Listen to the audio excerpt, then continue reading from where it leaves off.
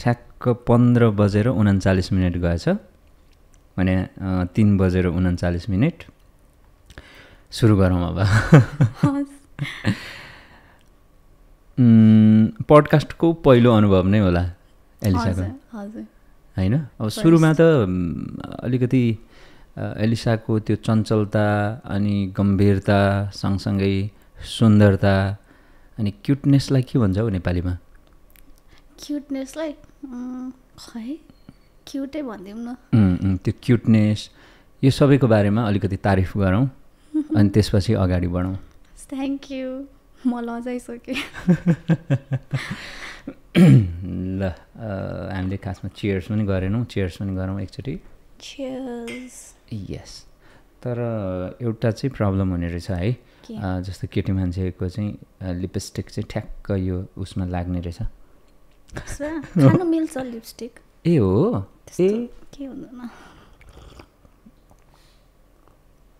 सायद यसको त्यो डिजाइन नै त्यो वेबाट गरिएको हुन्छ होला होइन अब त्यो तरकारी जसरी नै खानु भएन लिपस्टिक त अलिअलि त फरक पर्दैन ए भन्नाले त्यसको त्यो डिजाइन गर्दाखेरि त्यस्तो केही केमिकलहरू असर नगर्ने गरी गरिएको हुन्छ भन्ने त्यस्तो केही हुन्छ अलिअलि त हुन्छ होला नि त्यस्तो चाहिँ थाहा भएन तर खासै त्यस्तो इफेक्ट हुँदैन अलिअलि त ओके एलिसाको यो हाम्रो पडकास्ट अथवा मिडियामा देखिएको आफ्टर लङ टाइम नै होला इन्टरभ्यूमा चाहिँ फर्स्ट टाइम हो ए इन्टरभ्यू भन्नाले पडकास्ट चाहिँ फर्स्ट टाइम हो इन्टरभ्यू चाहिँ अब प्राय त्यस्तो धेरै इन्टरभ्यूहरू म दिँदिनँ त्यही भएर धेरै पछि नै होला यो र मैले अब पडकास्ट गरौँ भने पनि 6 महिना जति भयो हजुर भयो होला है हजुर सुरु गर्नु भएको नै त्यति भयो 6 महिना अराउन्ड भयो अनि मैले गर्ने बेलामा नै अब एलिसासँग पनि गर्नु पर्यो भनेर त्यो मैले अ काइन्ड अफ त्यो जुन मेरो एउटा लिस्ट हुन्छ नि त्यो लिस्टमा एलिसाको नाम पनि राखेको थिएँ अनि मैले अप्रोच पनि त्यही बेलामा भाइबरमा मेसेज पनि गरेको थिएँ गर्नु पर्यो है एउटा भन्नु भने हुन्छ भनेको ओ माई गड पडकास्ट गर्न नि अहिले आँटै चाहिँदो रहेछ कि म जस्तो इन्ट्रोभर्ट मान्छेलाई चाहिँ कसरी इन्ट्रोभर्ट यहाँ हामी भएको मध्येमा सबैभन्दा बोलिराख्ने होइन बोल्न त धेरै बोल्छु कि म तर अब कस्तो मिडिया फेसिङ चाहिँ त्यति धेरै गर्ने बानी नभएर होला क्या मलाई भन्नाले अब क्यामेरा फेसिङ त भइराखेको हुन्छ तर अब यस्तो इन्टरभ्यू अनि त्यस्तो घुलमिल चाहिँ त्यति भएको बानी छैन त्यही भएर भन्नाले अब मिडियामा नआउँ भनेर नै हो कि अथवा मिडियामा आइसकेपछि अनेक कुराहरू हुन्छन् कुराहरू बिग्रिन पनि सक्छन् बोल्दा बोल्दै भन्ने हो कि किनभने मिडिया त चाहिने हो नि त कलाकारको लागि हो म चाहिँ अलि अप्ठ्यारो खालको मान्छे परेछु कि अब इन्ट्रोभर्ट भनौँ त खासै इन्ट्रोभर्ट पनि होइन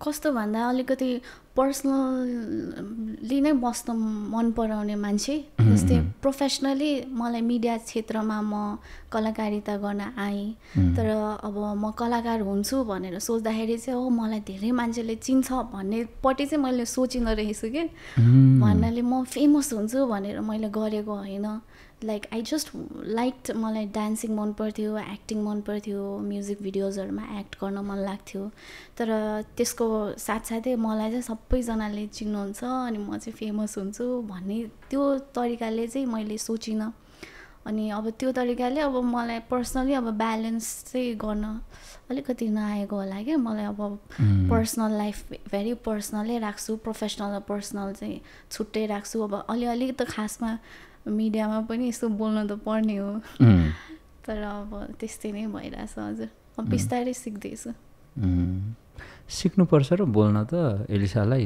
किनभने एकदम होइन त्यो व्यवहारिक खालको ज्ञान पनि छ होइन बोलाइ पनि एकदम मच्योर जस्तो लाग्छ जति अब अहिलेसम्म हामी इन्टरभ्यूमा बोल्यौँ या कहिलेकाहीँ त भेट हुन्छ नि होइन वर्षमा एकचोटि या दुईचोटि होइन अनि त्यो भेटमा जति पनि एलिसासँग कन्भर्सेसन हुन्छ या क्याजुअल कन्भर्सेसन या गफ हुन्छ त्यतिखेर चाहिँ मैले अस्ति पनि भनेको थिएँ अनि अस्ति यो पडकास्टकै लागि भनेर हामी योभन्दा एउटा रिहर्सल टाइपकोमा पनि बस्यौँ हामी होइन एल्साकै अफिसमा गर्दाखेरि त्यहाँ पनि कतिपय कुराहरू चाहिँ मैले पनि सिकेँ क्या र आफ्नो आफ्नो क्षेत्रको अनुभव आफ्नै हुन्छ अनि सँगसँगै मान्छेले डिफ्रेन्ट तरिकाले कुराहरू सिकिराखेको हुन्छ अनि त्यो सेयर गऱ्यो भने अर्को मान्छेले पनि सिक्छ अनि मैले चाहिँ त्यो कुराहरू केही कुराहरू सिकेँ र एल्साले भनेको कुराहरू ओ वाउ गजब हो है यो भनेर म चाहिँ आफ्नो त्यो हुन्छ नि समग्र लाइफलाई नै कसरी अगाडि बढाउने भन्ने सन्दर्भमा या व्यवसायको सन्दर्भमा धेरै कुराहरू त्यो दिन मैले सिकेँ। Thank you so much. तर सिक्ने र सिकाउने क्रम त लाइफभरि नै चलिरहँदो रहेछ। जस्तै तपाईँको अझ तपाईँको फिल्डमा त झन् कति धेरै कुराहरू सिक्न पाइन्छ। दिनदिनै नयाँ मान्छेहरूसँग भेट्नुहुन्छ नि त हजुरले। अब उहाँहरूको करियर जस्तै कि 20 वर्षको 10 वर्षको करियरको कुरा उहाँले 10 वर्षमै सिकेको कुरा त हजुरले फ्यु मिनट्सको इन्टरभ्यूमा हजुरले सिक्न पाउनुहुन्छ। हजुर त झन् प्रोफेसनली पनि लकी हुनुहुन्छ to learn so many things. एल्सालाई चाहिँ कहिले मिडिया पर्सन बनाउँ भन्ने त्यस्तो केही लागेन कहिले जिन्दगीमा? मिडिया पर्सन चाहिँ त्यस्तो लागेन हजुर। तर हजुर जसरी नै बसेर तर क्यामेरा चाहिँ नहोस् तर सर्टेन जस्तो मान्छेहरू तपाईँले भेट्नुहुन्छ नि भेटेर त्यसरी नै कुरा गर्न पायो हुन्थ्यो जस्तो चाहिँ लाग्छ मलाई। क्यामेरा चाहिँ हुनु भएन, क्यामेरा चाहिँ नभयो हुन्थ्यो जस्तो लाग्छ हजुर। त्यो भए अब कति कुराहरू सिक्न पाइन्छ नि त है उहाँहरूको कथादेखि लिएर उहाँहरूको स्ट्रगल्स ज्ञान गुणका कुराहरू। सही हो। मैले पनि वास्तवमा भन्ने हो भने धेरै कुराहरू सिकि नै रहेको हुन्छु कि यहाँनिर, किनभने डिफ्रेन्ट सेक्टरको मान्छेहरू आउनुहुन्छ अनि आफ्नो आफ्नो कुराहरू सेयर गर्नुहुन्छ। कतिपयको स्ट्रगलले सिकिन्छ अनि कतिपयको चाहिँ अब ज्ञान नै हुन्छ नि त होइन। जस्तो पोलिटिकल सेक्टरमा कुनै ज्ञान नै बाँड्नुहुन्छ, यो भने यो हो भन्नुहुन्छ होइन। अनि त्यो चाहिँ मजा लाग्छ, एउटा सिक्ने थलो पनि हो रहेछ क्या यो पडकास्ट भन्ने चिज चाहिँ। अनि अब 1 घन्टा 1.5 घन्टाको कन्भर्सेसनमा त धर्मको बारेमा होइन, जात जातिको बारेमा, समुदायको बारेमा धेरै कुराहरू सिकिने रहेछ। मेरो आवाज अलिकति ठुलो भएर कि मलाई अलिअलि लाज लागिरहेछ। ठिक छ, मिठो आवाज आइरहेछ। ओके, अहिले चाहिँ ठिक भयो। तपाईँको ठिक छ नि होइन? हजुर ठिक छ। त्यही हो, अब कहाँबाट सुरु गरौँ भन्ने कुरै भएन। सुरु त भइसकेको छ हाम्रो। तर अब एल्सालाई मैले चिनेको पनि कति वर्ष भयो? हामी पर्सनल्ली चिन्जान भएको कति त्यस्तो केही याद छ? पर्सनली हामी भेटेको सायद सुटिङको बेला होला हजुर है। विल्सनजीको सुटिङमा होला। हो 4 इयर्स जति भयो। 4 इयर्स हजुर भयो होला। भयो भक्तपुरको घ्याम्पे डाँडामा सुटिङ थियो जस्तो लाग्छ मलाई। अनि एउटा रमाइलो गीतको सुट भएको थियो। त्यो उधौली सम्बन्धी थियो कि उभौली सम्बन्धी? साकेला गीत थियो होइन। अनि त्यो एकदमै मजाको गीत थियो। त्यो त्यतिखेर भेट भएको थियो। 4 इयर्स जति नै भयो। अब त्योभन्दा अगाडि त एलिसालाई देखिरहेको स्क्रिनमा। मेनली त एलिसाको त अब त्यही कलाकारिता यात्रा, एउटा कुशल नृत्याङ्गना भन्छ क्या र होइन, डान्सर। त्यो हिसाबले चिनिराखेको। तपाईँको फोन यतापट्टि राखिदिनु भयो भने म आज आभारी हुने थिएँ। यतापट्टि होइन, यी साइडमा हो, त्यहाँ त्यति पर पनि पर्दैन हो। अनि जे होस् चिन्जान पुरानै हो। अनि अब आज आफ्टर लङ टाइम यो मेरो विचारमा हाम्रो 3rd इन्टरभ्यू 4th हो। एकचोटि दया दाई तपाईँ स्टुडियोमै आउनुभएको थियो नि? हो हजुर। कुन चाहिँ गीतको थियो त्यो प्रमोसन? त्यो यता हेरे पूर्वतिर भन्ने गीत हजुर। होइन यसो हेरे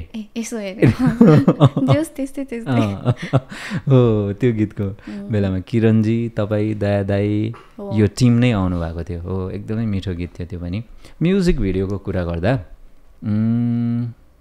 धेरै नै भइसकेछ है? हजुर धेरै नै भयो ख्यालमा। हजुर ठ्याक्कै नम्बर त याद छैन होला? नम्बर्स चाहिँ एक्ज्याक्टली याद छैन। पहिला चाहिँ मैले लेख्थेँ 1 2 3 नै गरेर मैले लेख्थेँ। र मैले last time few years back भन्दा पनि 4 वर्ष अगाडिसम्म मैले गर्दाखेरि त्यस्तै 900तिर थियो हजुर। अहिलेसम्म अब अलि धेरै नै भयो होला। 1000 प्लस भइसक्यो हजुर। 1500 अराउन्ड होला सायद। होला हजुर।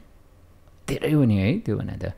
मेरो त थोरै हो, मभन्दा सिनियरहरू जो हुनुहुन्छ उहाँहरूको त झन् मेरोभन्दा 10 टाइम्सै होला। हो र?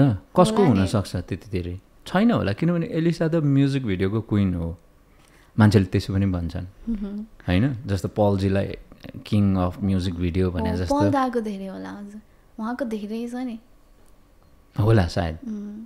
कति होला है, एक दिन सोध्नु पर्ला। जस्तो अब यत्रो धेरै म्युजिक भिडियो भनेपछि अफकोर्स व्यस्तता एकदमै खत्रै थियो कुनै बेलामा होइन? डेली एउटा भिडियो हुन्थ्यो, महिनामा 30 दिन 30वटा म्युजिक भिडियो भएको पनि छ कुनै दिन? मैले त्यसरी पनि गरेँ हजुर, तर कस्तो भन्दा हजुरको दसैँभन्दा अगाडिको टाइममा चाहिँ सबैजनाले त्यही बेला गीतहरू चाहेको हुन्छ, त्यही बेला रिलिज गर्नुपर्ने हुन्छ। अनि पहिला चाहिँ मैले धेरै दुःख गरेछु कि त्यो कन्टिन्यू सुट गर्दा त बिरामी नै भएँ म। लगभग 15 डेजदेखि 20 डेजसम्म चाहिँ मैले कन्टिन्यू गरेको मलाई याद छ।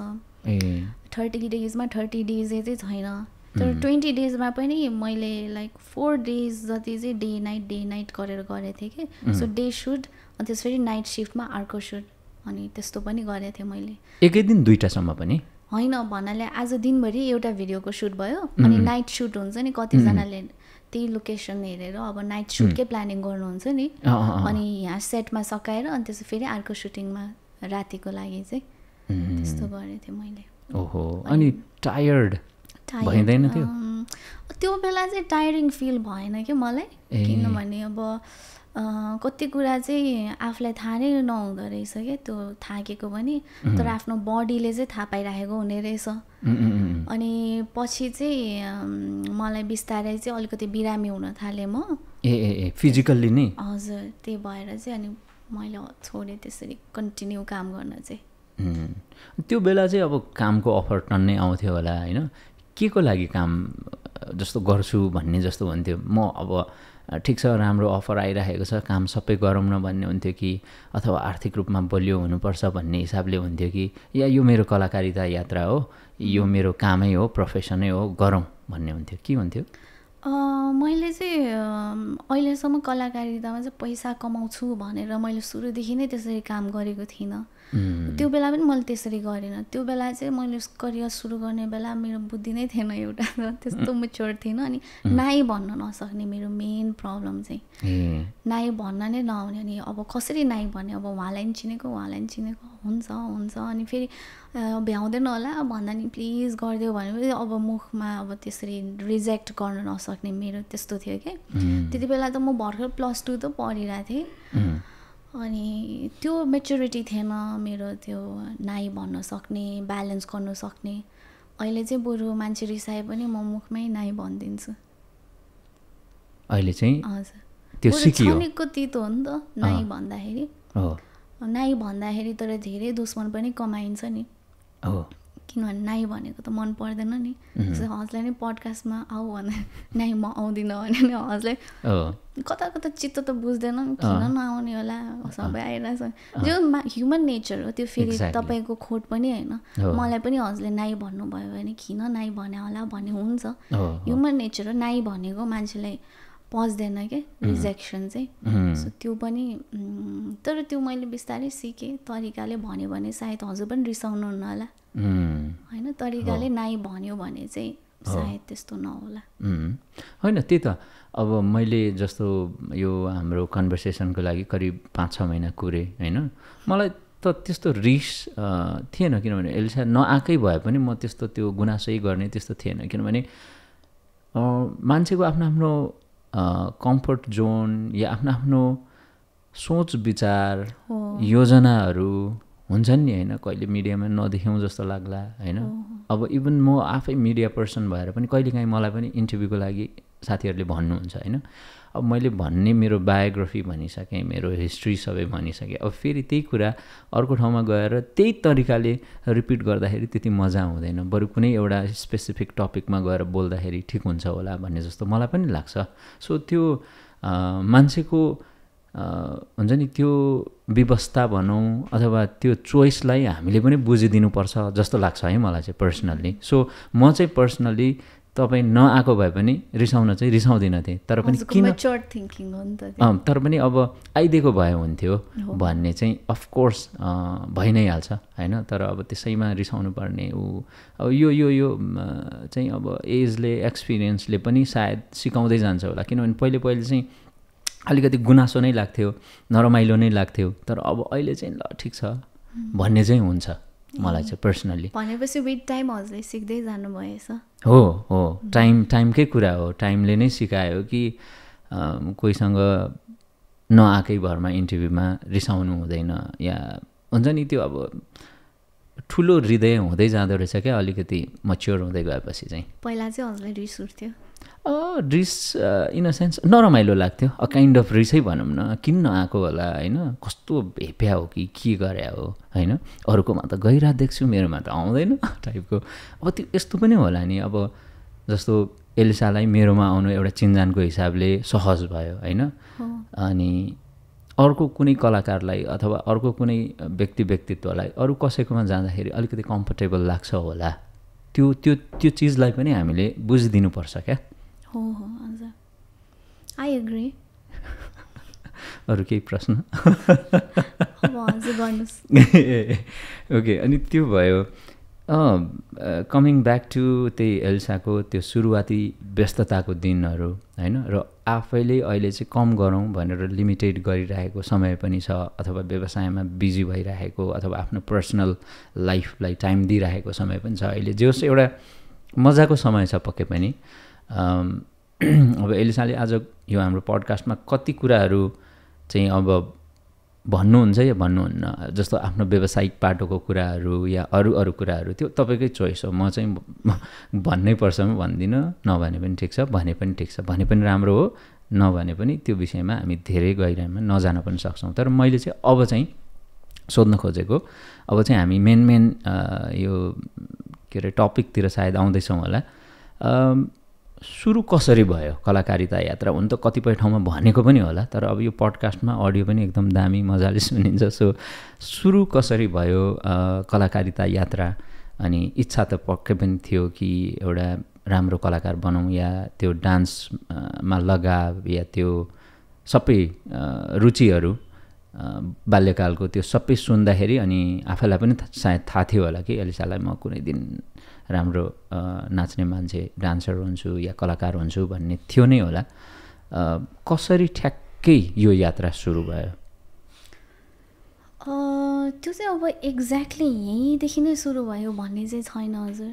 तर अब लाइफमा कस्तो हुँदो रहेछ भन्दा, तपाईँको जुन रियालिटी तपाईँले भिजुअलाइज गरेको हुनुहुन्छ नि, म चाहिँ यस्तो बन्छु भन्ने जुन सपना देख्नु भएको हुन्छ, त्यो चाहिँ कसरी पुरा हुँदो रहेछ भन्दा, सुरुमा चाहिँ तपाईँको सोचमा आउनुपर्ने रहेछ। नम्बर वान तपाईँको सोचमा आएपछि नम्बर 2 मा चाहिँ तपाईँले त्यही अनुसारको कर्म गर्दै जानु हुँदो रहेछ, अनि नम्बर 2 पछि चाहिँ नम्बर 3 मा त्यही अनुसारको कर्मशील तपाईँ रहनुभयो भने बल्ल सक्सेस आउँदो रहेछ।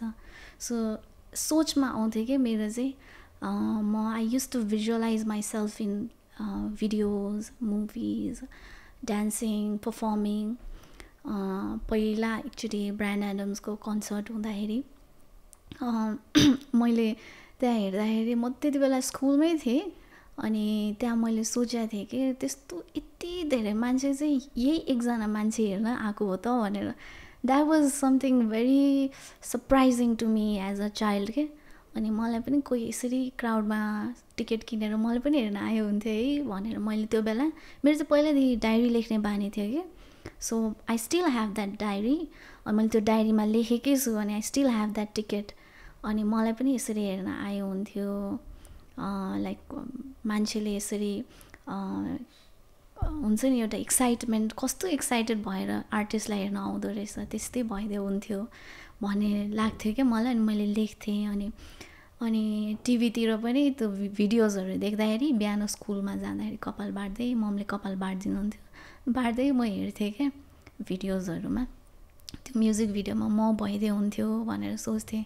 तर अब कस्तो भन्दा मिडियामा चाहिँ मेरो कोही पनि मान्छे हुनुहुन्न है, मेरो खानदानै पुरै हिस्ट्रीमा हेऱ्यो भने पनि टाढासम्म कोही पनि हुनुहुन्न मिडियामा।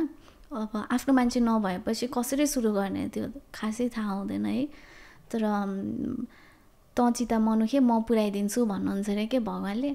मैले चिताएँ, कता कताबाट त्यो बाटोहरू बन्दै गयो, video short movies and then debut मुभिजहरू and then music भिडियोजहरू गर्दै गएँ। हजुर कसरी जुऱ्यो त्यो चाहिँ एक्ज्याक्टली थाहा भएन मलाई। तर म सानैदेखि पर्फर्म गर्थेँ, डान्स पर्फर्मेन्सहरू गर्थेँ। अनि मेनली चाहिँ यायोखातिर नाच्थेँ म। यायोखाको देउसी भैलोतिर डोनेसन्सहरू उठाउनको लागि, च्यारिटीको लागि। त्यति बेला त हजुरको बिहानको 4 बजीसम्म नै हामी देउसी भैलोमा नाच्थ्यौँ क्या। त्यति बेला त्यस्तो प्रतिबन्ध लगाएको थिएन नियममा पनि। अनि सानैदेखि चाहिँ म नाच्दै आएको। सुरुमा चाहिँ डान्सबाट सुरु भयो। अनि डान्समा अलरेडी फेसियल एक्सप्रेसन्सहरू हुन्छ। अनि मैले चाहिँ एक्टिङलाई सहज रूपमा लिन्थेँ। सजिलै त हो यस्तो मुखहरू, त्यो एक्सप्रेसन त म सकिहाल्छु जस्तो लाग्थ्यो। तर मैले फर्स्ट मुभी जब गरेँ नि लुट 2मा, यति गाह्रो भयो मलाई है। त्यहाँदेखि चाहिँ एक्टिङ भनेर यस्तो डेन्जर कुरा रहेछ भन्ने जस्तो फिल भयो क्या। किनभने त्यहाँ क्यारेक्टरको कुरादेखि लिएर तपाईँको धेरै गाह्रो भयो मलाई first मुभीमा। But then I learn a lot. बाल्यकालदेखि नै भनेपछि नृत्यमा रुचि थियो। अनि यायोखाको प्रोग्रामहरूमा देउसी भैलोमा काठमाडौँमै हो नि होइन? हजुर। किनभने जन्म यतै भएको हो नि त एल्साको? कस्तो? म जन्मेको चाहिँ खोटाङको खारतामसामा हो। ए सो हजुर मैले देखाएको थिएँ होला हजुरलाई फोटो पनि कि देखाइन? मलाई छैन। खारतामसामा जन्मेको खोटाङको। अनि त्यसपछि कति वर्षमा यता आएको काठमाडौँ? म कति थिएँ होला, 3-4 इयर्स थिएँ होला कि। ए सानै। हजुर। उताको खासै धेरै याद छैन होला? याद त छ मलाई अलिअलि चाहिँ, थोरै हजुर। पछि पनि म गइरहेको थिएँ। तर एक दुईचोटि मात्रै गएँ होला म। अनि काठमाडौँ आइसकेपछि चाहिँ स्कुलिङ चाहिँ काठमाडौँमै भयो? हजुर स्कुलिङ काठमाडौँमै भयो। अङ्ग्रेजी स्कुल कि नेपाली स्कुल पढ्यो? अङ्ग्रेजी स्कुल पढ्यो। नेपाली स्कुल भन्नाले होइन त्यो भाषा हुन्छ नि बोर्डिङ र सरकारी? हजुर बोर्डिङ भन्नुपर्ने खासमा चाहिँ। अनि कस्तो थियो पारिवारिक ब्याकग्राउन्ड? किनभने अब मान्छेले यसो हेर्दाखेरि त एल्सा राई अब धेरै म्युजिक भिडियो खेल्यो, फिल्म पनि खेल्यो, वेल इस्ट्याब्लिस्ड होला, राम्रो फ्यामिली अफकोर्स थियो होला होइन, पारिवारिक सपोर्ट पनि थियो होला अफकोर्स। अब ब्याकग्राउन्ड त थिएन भनेर तपाईँले भर्खर भन्नुभयो होइन। तर अफकोर्स के थियो त्यो बेलाको? त्यो त सबैलाई त थाहा नहुन सक्छ नि त सब। अब पारिवारिक हिसाबले चाहिँ म घरको प्रिन्सेसै हो है। मेरो बुवा आमाको म एक्लो छोरी भएँ। अनि मलाई एकदमै प्याम्पर्ड गर्नुहुन्छ, माया गर्नुहुन्छ। तर त्यो मायामा सायद पुलपुलिन जस्तो लाग्छ। म त्यस्तो पुलपुलेर बिग्रेर त्यसरी चाहिँ हिँडेन। But then I always respected there struggles. I think मेरो लाइफको बिगेस्ट इन्सपिरेसन भनेको नै मेरो मम ड्याड हो क्या। बिकज उहाँहरूले 0देखि स्टार्ट गर्नुभएको हो। चाहे त्यो इन्सपिरेसन एज इन व्यवसायमा होस् या त मेरो जीवन शैलीमा होस्, हरेक रूपमा चाहिँ दे आइडल टु मी क्या। चाहे मेरो आमा मेरो बुवा दुवैजना 0 लेभलदेखि स्टार्ट गरेर they have establish themselves and given me the life style आज जुन स्कुलदेखि लिएर अहिलेसम्मको। उहाँहरूले अब कति स्ट्रगल्सहरू त मलाई देखाउनु भएन होइन, दुःखहरू मलाई देखाउनु भएन। तर मैले I have seen them all. So मैले त्यही देखेर पनि होला that I have learn many things from them. भनेपछि अब खोटाङबाट बुवा आमालाई त यहाँ आउँदाखेरि त्यति सहज थिएन सुरुमा? पक्कै सहज थिएन नि हजुर। They have their own journey के। सायद म भन्दा पनि पडकास्ट त खास एक दिन मम्मी ड्याडीसँग मैले लिएँ भने अझै मैले कहिलेकाहीँ म उहाँहरूसँग बस्दाखेरि पनि म धेरै कुराहरू सिक्छु उहाँहरूबाट। अब उहाँहरूको त्यो गाउँको जुन स्ट्रगल्सहरू हुन्छ नि, आजभोलिको जमानामा मेरो छुट्टै स्ट्रगल छ। तर उहाँहरूले भनेको they took a big lip जस्तो लाग्छ क्या। उहाँहरूको जुन फेजदेखि चाहिँ। अनि अब आज यो सक्सेसमा पुग्दाखेरि अनि त्यो विगतको उहाँहरूको दुःखलाई सम्झिँदाखेरि कहिलेकाहीँ भन्नुहुन्छ तपाईँले त्यो यस्तो यस्तो दिनहरू जुन दिनमा चाहिँ तपाईँहरूलाई यस्तो दुःख भएको थियो तर मैले सायद त्यो बेलामा फिल गरेर पनि मैले पनि केही भनिनँ या तपाईँहरूले पनि देखाउन चाहनु भएन, त्यस्तो त्यस्तो मोमेन्टहरूको बारेमा सेयर केही हुन्छ?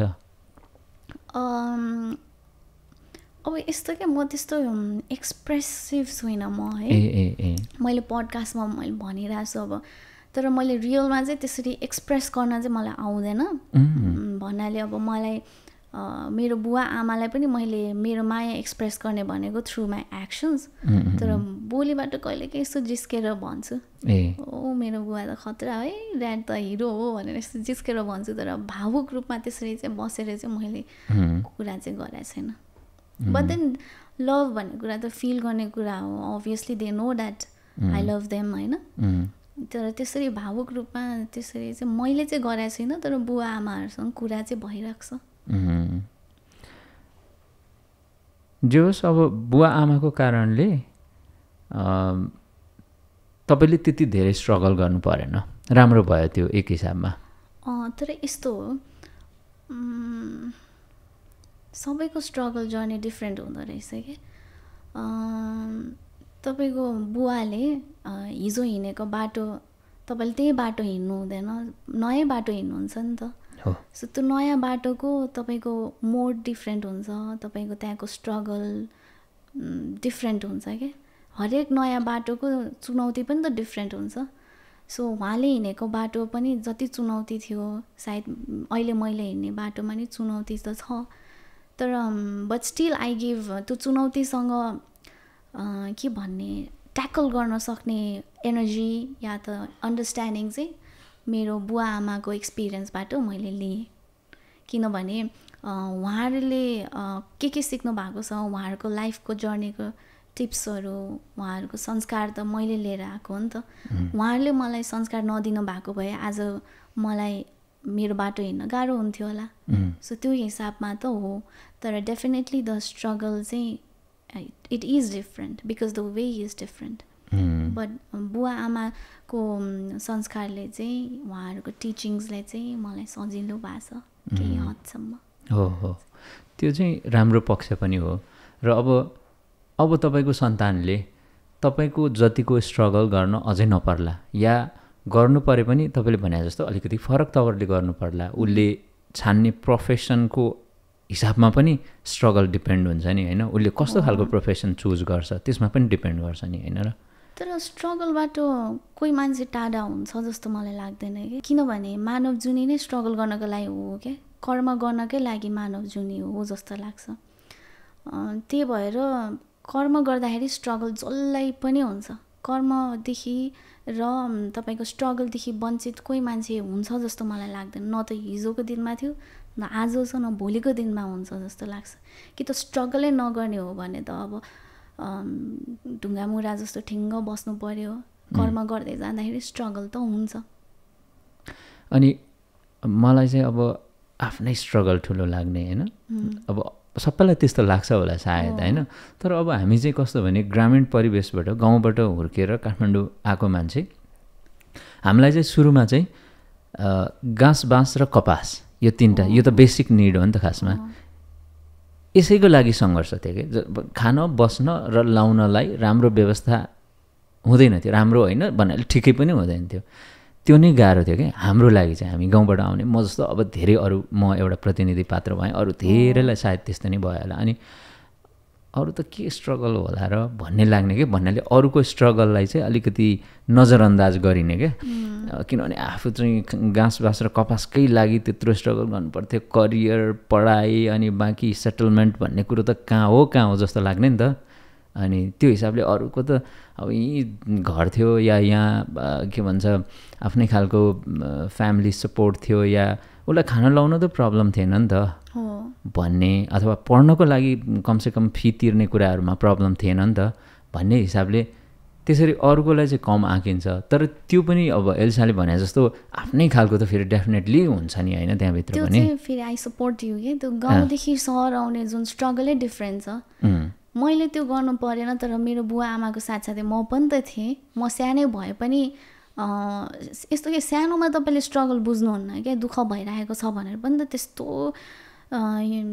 नलेज हुँदैन तर अहिले फर्केर हेर्दाखेरि म सानो हुँदाखेरि मैले कति कुराहरू अब्जर्भ गरेको थिएँ कि सो गाउँदेखि सहर आउनुमा एउटा छुट्टै स्ट्रगल हुन्छ भनेर चाहिँ मलाई थाहा छ तर सायद त्यो स्ट्रगल नभएको भए तपाईँको जुन अघि भन्नुभयो नि हजुरले त्यो स्ट्रगल नभएको भए हजुरको संसारलाई हेर्ने पर्सेप्सनै डिफ्रेन्ट हुन्थ्यो होला क्या है तपाईँ गाउँमा हुर्किनु भयो त्यही भएर गाउँको हल्का संस्कार छ तपाईँमा सहरमा हल्का तपाईँ अर्कै पर्सेप्सन लिनुभयो होला र आज जुन तपाईँ हुनुहुन्छ त्यो विश्व लिम्बूप्रति त तपाईँ प्राउड हुनुहुन्छ नि त होइन त अफकोर्स र त्यो स्ट्रगल नभएको भए सायद आजको विश्व लिम्बू हुँदैन थियो होला सो स्ट्रगलले नै तपाईँको होल पर्सेप्सन चेन्ज गर्छ क्या लाइफको जुन सुखमा हुर्क्यो भने चाहिँ लाइफको कति कुराहरू मिस गरिन्छ सो स्ट्रगल भनेको चाहिँ अपर्च्युनिटी हो जस्तो लाग्छ कि मलाई तपाईँको सिचुएसनले तपाईँलाई डिफाइन गर्दैन कि बरु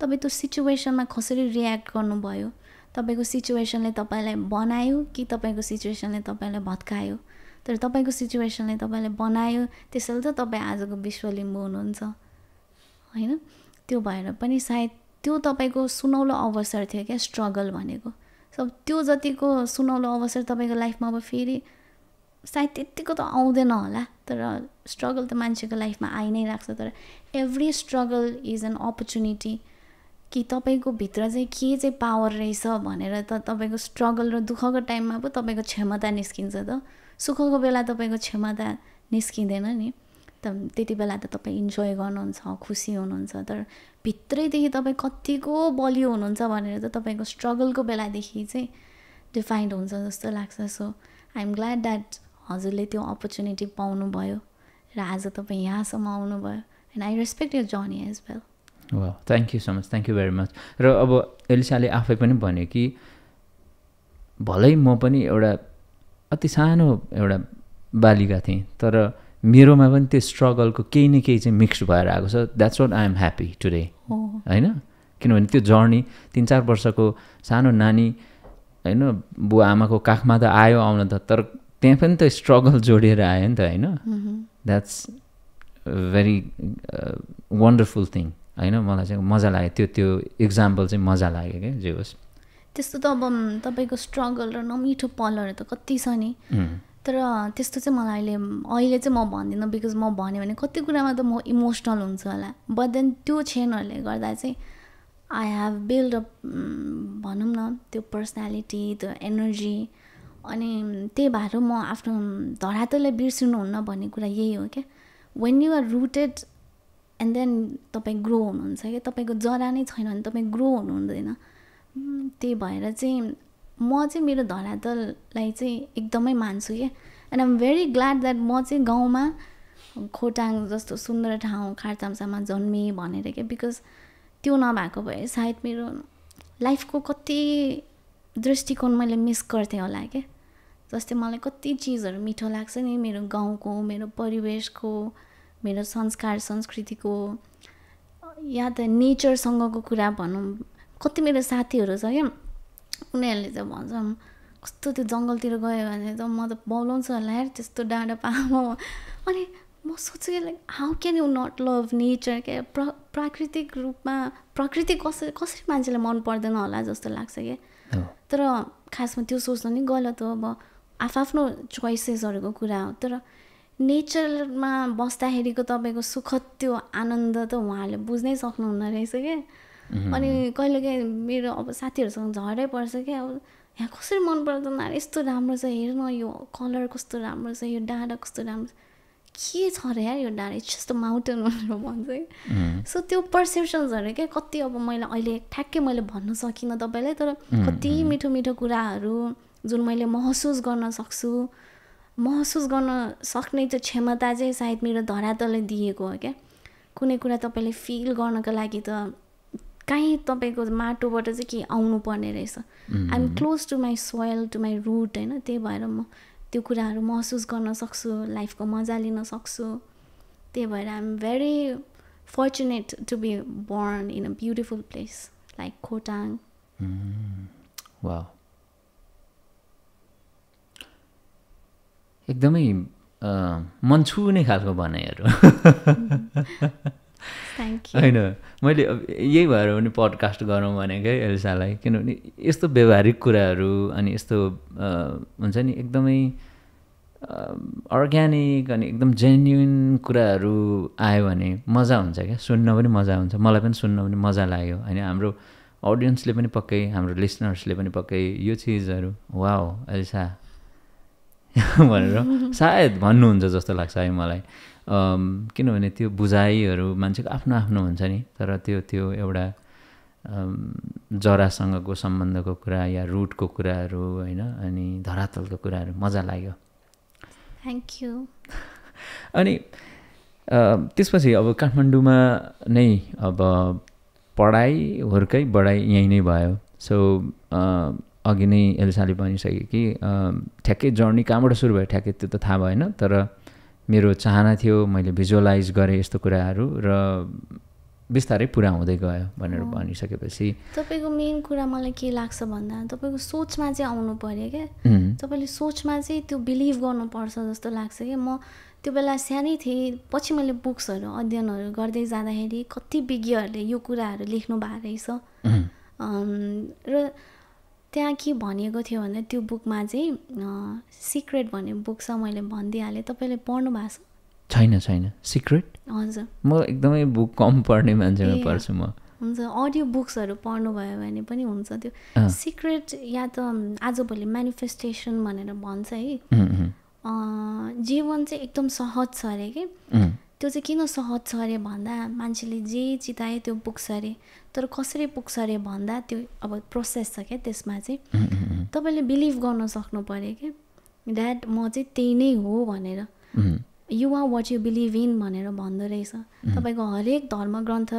तपाईँको बाइबल होस् कुरान होस् भागवत गीता होस् सबैमा चाहिँ के लेखेको छ भन्दा you are what you believe in यदि तपाईँले सोच्नुहुन्छ कि म चाहिँ एकदमै लेजी पर्सन हो भनेर सोच्नुहुन्छ भने तपाईँ लेजी पर्सन नै हो तपाईँ स्मार्ट पर्सन म चाहिँ intelligent person I'm a fighter भनेर सोच्नुहुन्छ भने you are a fighter if you think you are a loser तपाईँ लुजरै हो तपाईँले जे सोच्नुहुन्छ तपाईँ त्यही नै हो क्या त म सोचमा अलरेडी म पहिला बच्चा हुँदाखेरि म सोचमा अलरेडी हिरोइन थिएँ क्या कसैले मलाई सम्झोस् नसोच यो पुच्ची भनेर भनोस् म सोचमा त मेरो लागि हिरोइन थिएँ मलाई लाग्थ्यो कि मलाई क्यामेराले खिचिरहेको छ त्यो visualisation and thinking that it's already happening and believe system क्या यति स्ट्रङ कि त्यो अब अहिले ठुलो हुँदै जाँदाखेरि तपाईँ प्र्याक्टिकल हुँदै जाँदा संसारको कति कुराहरू थाहा पाउँदै जाँदा त्यो मनमा डाउटहरू बिस्तारै आउँदो रहेछ क्या त्यो उमेरमा संसारै देखेको हुँदैन सबै कुरा सजिलो लाग्छ म त हो नै जस्तो लाग्दो रहेछ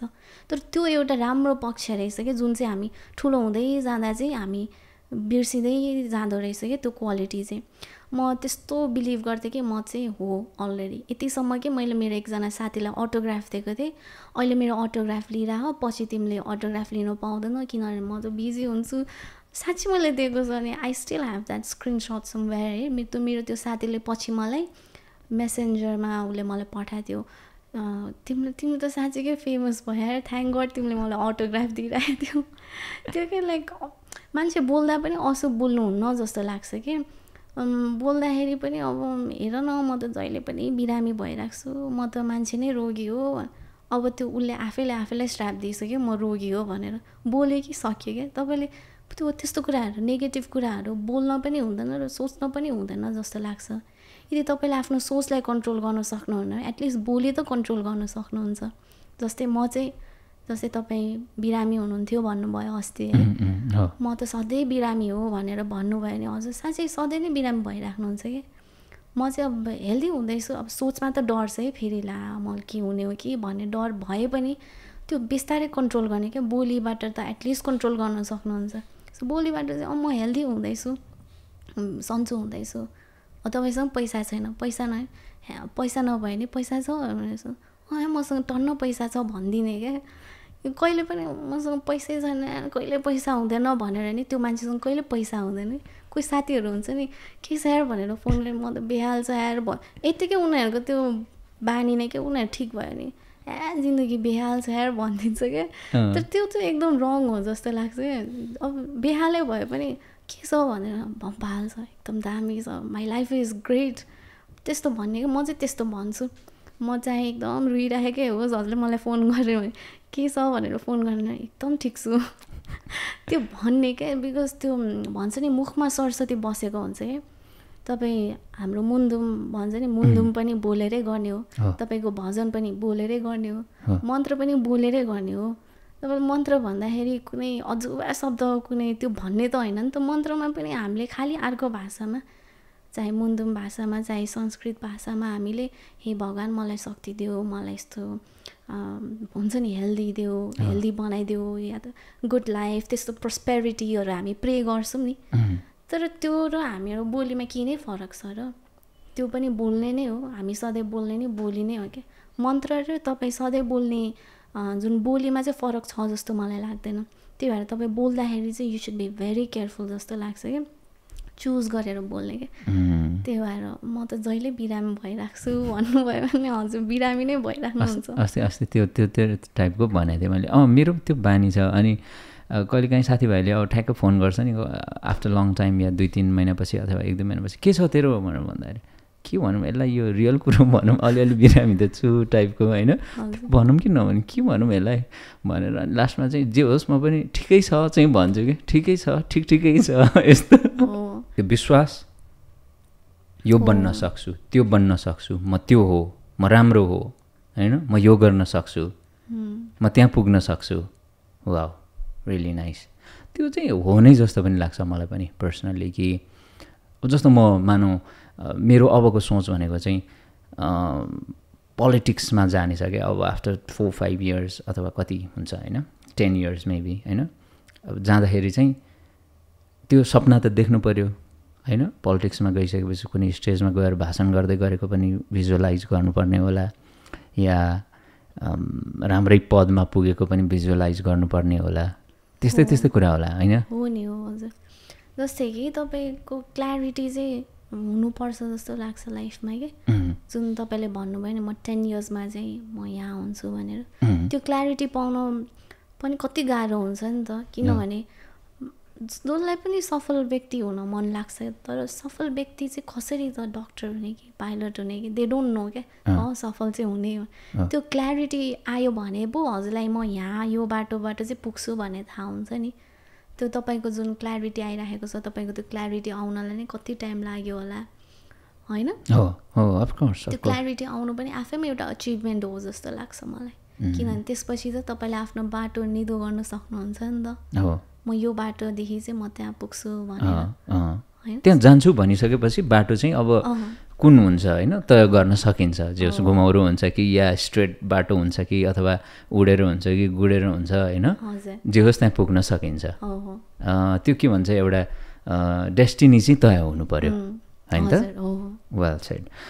एलिसा अब हामी फेरि यो अलिक व्यावहारिक कुराहरू र व्यावहारिक नलेजको कुरा गर्दा गर्दै पनि फेरि हामी coming back to the topic of त्यो सुरुवाती जुन एलिसाको सुरुवाती दिनहरू जे होस् एलिसालाई कहिले लाग्यो कि ओहो म पनि अब चाहिँ सबैमा चिनिने भइसकेको छु अ काइन्ड अफ अब त्यो सेलिब्रिटी को त्यो भनौँ न फिल क्या त्यो कहिलेदेखि आउन थाल्यो त्यो टाइम? अनेस्टली भनौँ है मलाई अहिले पनि त्यस्तो लाग्दैन कि है खै मलाई त्यस्तो खासै त्यस्तो फरक या त त्यस्तो फिल चाहिँ आउँदैन। किनभने हजुरलाई थाहा छ म व्यवसाय पनि छुट्टै गरेर आउँछु। लाइक म सेलिब्रिटी हो भनेर त्यसरी म बस्दिनँ अनि म फेमस छु जस्तो पनि मलाई त्यस्तो खासै त्यसले मलाई फरक पर्दैन। मैले त्यो हिसाबले मैले आफूलाई नोटिस गरेको छैन क्या। त्यो भयो भने सायद अनकम्फर्टेबल हुन्थ्यो होला। किनभने तपाईँ वेन यु इन बिजनेस होइन तपाईँ कहिलेकाहीँ भरिया जसरी काम पनि गर्नुपर्छ, कहिले सामान ओसार पोसार गर्नुपर्छ, या चप्पलमा पितुते चप्पल मोस्ट अफ द टाइम्स त आफूलाई जे कम्फर्टेबल हुन्छ त्यहीमा अनि त्यो हिसाबले पनि म हिँडिराखेको हुन्छु। अनि मान्छेहरूले भेट्दा चाहिँ लाइक तर उहाँहरू खुसी नै हुनुहुन्छ like it's nice to see you भनेर भन्नुहुन्छ म चाहिँ त्यो वेमै क्यारी गर्छु आफूलाई त्यस्तो फेमस हो जस्तो त लाग्दैन तपाईँहरूले बोलाइदिँदा चाहिँ अब फेमस छु जस्तो लाग्छ जब मिडियाले इन्टरभ्यूको लागि या त्यस्तो कुराहरूको लागि भन्छ त्यो बेला चाहिँ फिल हुन्छ चिन्नुहुन्छ क्या जस्तो लाग्छ त्यस्तो चाहिँ मलाई अहिलेसम्म फिल भएको छैन होइन तर अब सुरुमा जस्तो अब जब त्यो ठमेल बजार भन्ने गीत आयो अनि त्यसपछि त एकदमै हुन्छ नि को रहेछ यो मान्छे भनेर धेरै मान्छेले त्यसपछि सर्च गर्न थाले नि त होइन एलिसा राई को रहेछ अथवा यो मान्छे को रहेछ सुरुमा अनि त्यहाँ नाम थाहा पाउनेले एलिसा राई को रहेछ ब्याकग्राउन्ड के रहेछ कहाँबाट आएको रहेछ यति क्युट मान्छे यति राम्रो मान्छे को हो के हो भनेर खोज्न थाले पछि बाटोमा देख्न थाले अथवा कहीँ भेट्न थाले फोटो खिच्न थाले अथवा अटोग्राफ लिन थाले त्यो काइन्ड अफ एउटा त्यो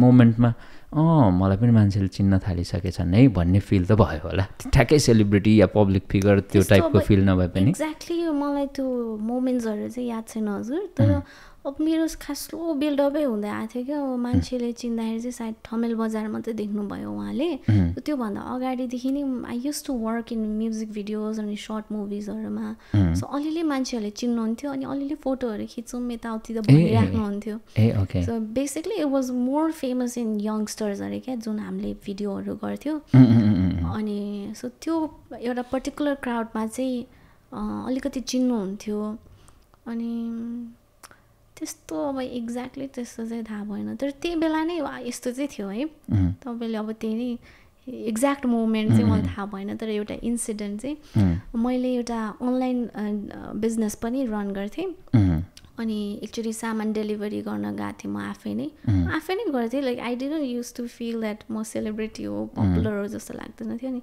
डेलिभरी गर्न जाँदा चाहिँ चिन्नु भएको थियो क्या अनि आफै डेलिभरी नगर्नु पर्ने हो क्या जस्तो लाग्यो अनि त्यसपछि चाहिँ बिस्तारै स्लो बिल्डअपै थियो क्या तपाईँको 81 त्यस्तो चाहिँ थिएन म अलि त्यो बेला सायद I was to young to remember to के भन्ने त्यो कुराहरू सोकिन गर्नको लागि अनि सबै कुराहरू अब्जर्भ गर्नको लागि सायद म अलि धेरै यङ थिएँ कि जस्तो लाग्छ कि किन मलाई त्यस्तो एक्ज्याक्टली यादै छैन त्यो योर स्टाइल टिभी भन्ने एउटा युट्युब च्यानल थियो होइन त्यसमा काम गर्दाखेरि कति वर्षको थियो एलिसा त्यति बेला 17-18 थिएँ हजुर टिनेजमै भर्खर मैले +2 सकेको थिएँ त्यसको ब्रेकमा चाहिँ मैले काम गरिरहेको थिएँ त्यो जुन त्यहाँ सिरिज आउँथ्यो त्यसले पनि छुट्टै खालको एउटा पपुलारिटी भनौँ या इमेज भनौँ या पहिचान भनौँ न अझ स्पष्ट भाषामा भन्दाखेरि चाहिँ पहिचान दिलाएको थियो हो हजुर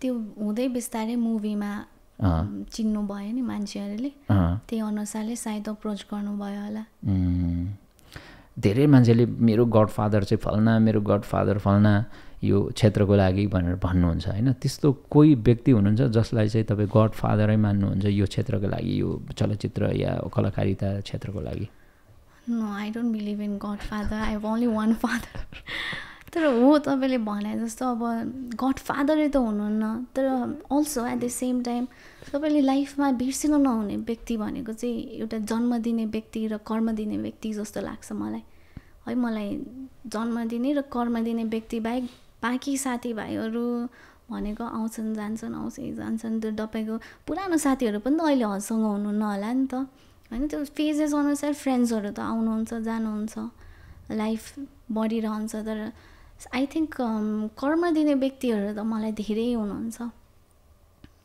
एक्ज्याक्टली म अब नाम लिँदिनँ किनभने छुट्न सक्छ धेरैजनाको जे होस् यो कलाकारिता यात्रामा अथवा तपाईँको यो जुन जर्नी छ कलाकारिताको त्यसमा सपोर्ट गर्ने अथवा यो राम्रो बाटो हो भनेर देखाउने मान्छे चाहिँ एकजना मात्रै होइन जे होस् धेरै हुनुहुन्छ धेरैको नाम अब भन्दै जाँदाखेरि मिस हुन सक्छ त्यो हिसाबले पनि कस्तो थियो सुरुवाती कलाकारिताका दिनहरू कति इजी थिए कति गाह्रो थिए होइन कलाकारिता आफैमा सहज काम हुँदै पनि होइन अनि अब धेरैले त कलाकारिताका सुरुवाती दिनहरूमा नयाँ हुँदाखेरि हेपाई पेलाइ खानुपर्छ अथवा कसैले के भनिदिन्छन् टेर्दैन पत्याउँदैन यस्तो उस्तो भन्ने पनि सुनिन्छ कतिपयको कथाहरू त्यस्तो त टन्नै छ कि तर अब कति कुराहरू त अब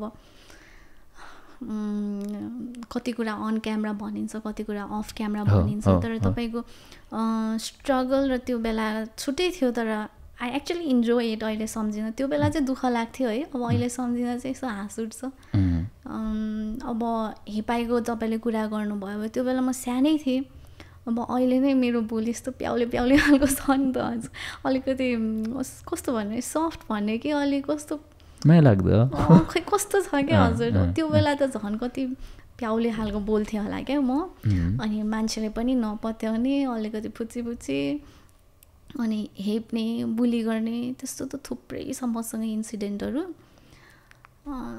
but then it's okay it's just phases of life मैले सिकेँ धेरै कुराहरू त्यो मोमेन्टहरूले पनि लाइफमा अगाडि बढ्नलाई धेरै कुराहरू सिकाए हैन त म त in fact I am very thankful to all those people किनभने त्यो बेला म कस्तो अहिले पनि लाटे नै छु होला कति कुरामा तर म यतिको पनि हुँदैन थिएँ होला क्या बोल्न सक्ने आफ्नो कुराहरू राख्न सक्ने किनभने तपाईँलाई एकचोटि कुट्दा तपाईँ चुप्प लाएर बस्नुहुन्छ त तपाईँलाई 10 चोटि कुट्या गरेर भनेर तपाईँले भन्नुहुन्छ नि त्यो भन्न सक्ने तपाईँको बनाउने चाहिँ त्यही मान्छेहरूले गर्दा हो क्या सो आई थिङ्क उहाँहरूको भूमिका चाहिँ मलाई सिकाउने भूमिका थियो होला नि त लाइफमा सबैको आफ्नो पात्र हुन्छ उहाँहरूको पात्र चाहिँ मलाई के सिकाउने थियो होला so even if they bullied me like मसँग त्यस्तो ग्रजेस छैन मनमा थ्याङ्कफुल टु देम आजको दिन भेरी थ्याङ्कफुल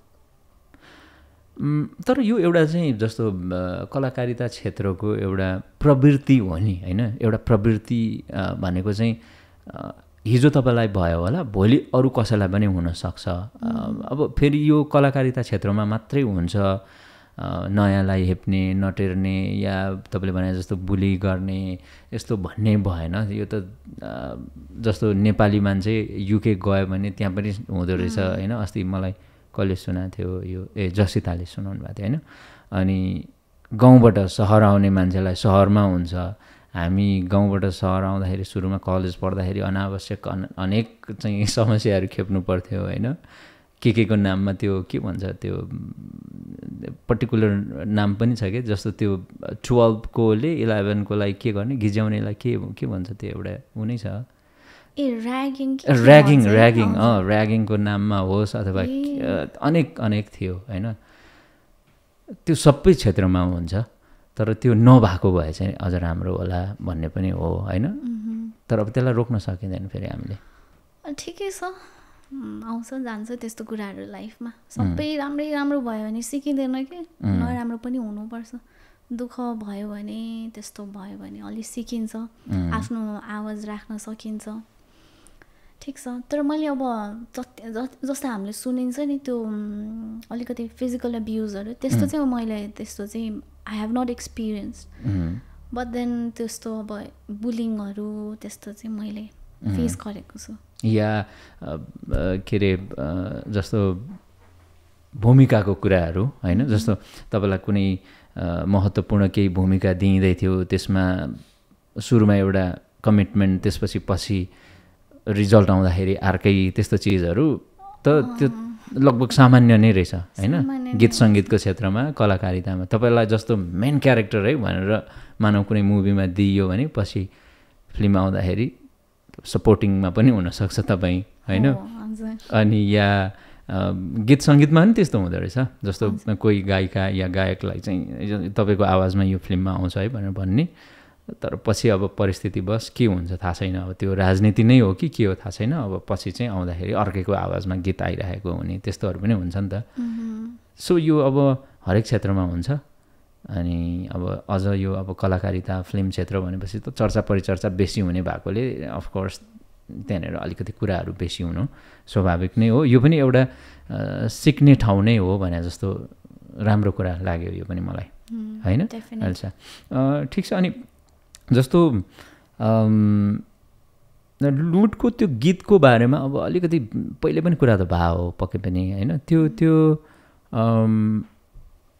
कसरी त्यो अप्रोच भयो कि त्यही गीतको लागि एलिसालाई नै चाहिँ कसरी अप्रोच भयो बिर्सिनु सक्यो होला कति वर्ष भयो कि कति भयो त्यो 2015 हो 2015 मा गरे जस्तो लाग्छ मेबी 2015 अराउन्ड नै हो हो भनेपछि कति वर्ष पो भयो वर्ष त 8 वर्ष भयो 8-9 वर्षै भयो त्यो बेलाको याद त छ हजुर अब it was a good experience के I got to learn so many things त्यहाँबाट त्यहीमाथि एकैचोटि मैले कति सिनियर एक्टर्सहरूसँग काम गर्न पाएँ अनि काम गर्न पाएँ it was good but also मलाई डर पनि अल्सो अलिकति प्रेसर पनि त थियो तपाईँको अपोजिट टु सच सिनियर एक्टर्सहरू एक्टिङमा पनि गाह्रो प्लस जुन क्यारेक्टर दिइएको थियो त्यो क्यारेक्टर आफैमा धेरै गाह्रो थियो कि त्यही माथि म अब सानो एजको थिएँ अनि क्यारेक्टर फेरि एकदम च्यालेन्जिङ के सो तपाईँको भोकलदेखि डायलग डेलिभरीदेखि तपाईँको बडी ल्याङ्ग्वेजदेखि मैले त सोच्दै नसोच एक्टिङमा यस्तो नै सिक्नुपर्छ र क्वाइट लर्निङ एक्सपिरियन्स त्यो बेला चाहिँ अब कसरी अप्रोच गर्नुभएको थियो भन्नुभयो है हजुरले प्रश्न गर्नुभयो जस्ट त्यही गीतको लागि चाहिँ कसरी अप्रोच या अलिसा नै खेल्ने भन्ने त्यस्तो के थियो अडिसन भएको थियो मलाई बोलाउनु भएको थियो अनिल खड्का दाइ त्यहाँ एडी गर्नुभएको थियो उहाँले बोलाउनु भएको थियो कल गर्नुभएको थियो उहाँले चाहिँ अब कसले चाहिँ त्यहाँ मेरो नाम लिनुभयो चाहिँ मलाई थाहा भएन बट एउटा फोटो चाहिँ थियो है उहाँहरूले यो हेरेर तिमीलाई सेलेक्ट गरेको भनेर लाइक त्यो चाहिँ के फोटो थियो त्यो जस्ट नर्मल फोटो म लेहेङ्गा लाएर बसेको थिएँ फोटो पोस्ट गरेको थिएँ त्यहाँबाट चाहिँ त्यो क्यारेक्टर चाहिँ सुटेबल होला भनेर उहाँले हेर्नु भएको रहेछ त्यो पिक्चर हेरेर अनि प्लस मेरो पहिलाको कामहरू हेरेर बोलाउनु भएको थियो अनि बोलाइसकेपछि नि मैले अडिसन दिएँ आई डोन्ट नो अरू को हुनुहुन्थ्यो त्यो थाहा भएन पछि सेलेक्ट भयो भनेर भन्नुभयो त्यही नै हो त्यो अब एलिसाले अब आफ्नो हुन्छ नि समग्र अहिलेसम्मकै करियरलाई हेर्ने भने त्यसलाई त्यो माइलस्टोन मान्ने कि नमान्ने मान्ने अफकोर्स डेफिनेटली म मान्छु है अनि मैले अब जहिले त भेटिराखिँदैन जो पनि टिममा हुनुहुन्थ्यो त मजाले सम्झिराख्छु त्यहाँ सम्पूर्ण जति पनि टिमहरू हुनुहुन्थ्यो निश्चल दाई एक्टर्सहरू हाम्रो डिरेक्टर एडी मेकअप आर्टिस्ट कोरसको बहिनीहरू सबैजनालाई म सम्झिन्छु and I'm still very grateful त्यही त म एक्सप्रेसिभ छुइनँ नि त अब त्यस्तो कसरी भन्ने होइन है आइएम भेरी ग्रेटफुल है भनेर त्यसरी भन्नु नि अप्ठ्यारो तर मनमा चाहिँ म like I always wish the best for them अनि अलवेज गुड प्रेयर्सहरू चाहिँ म उहाँहरूको लागि सधैँ गर्छु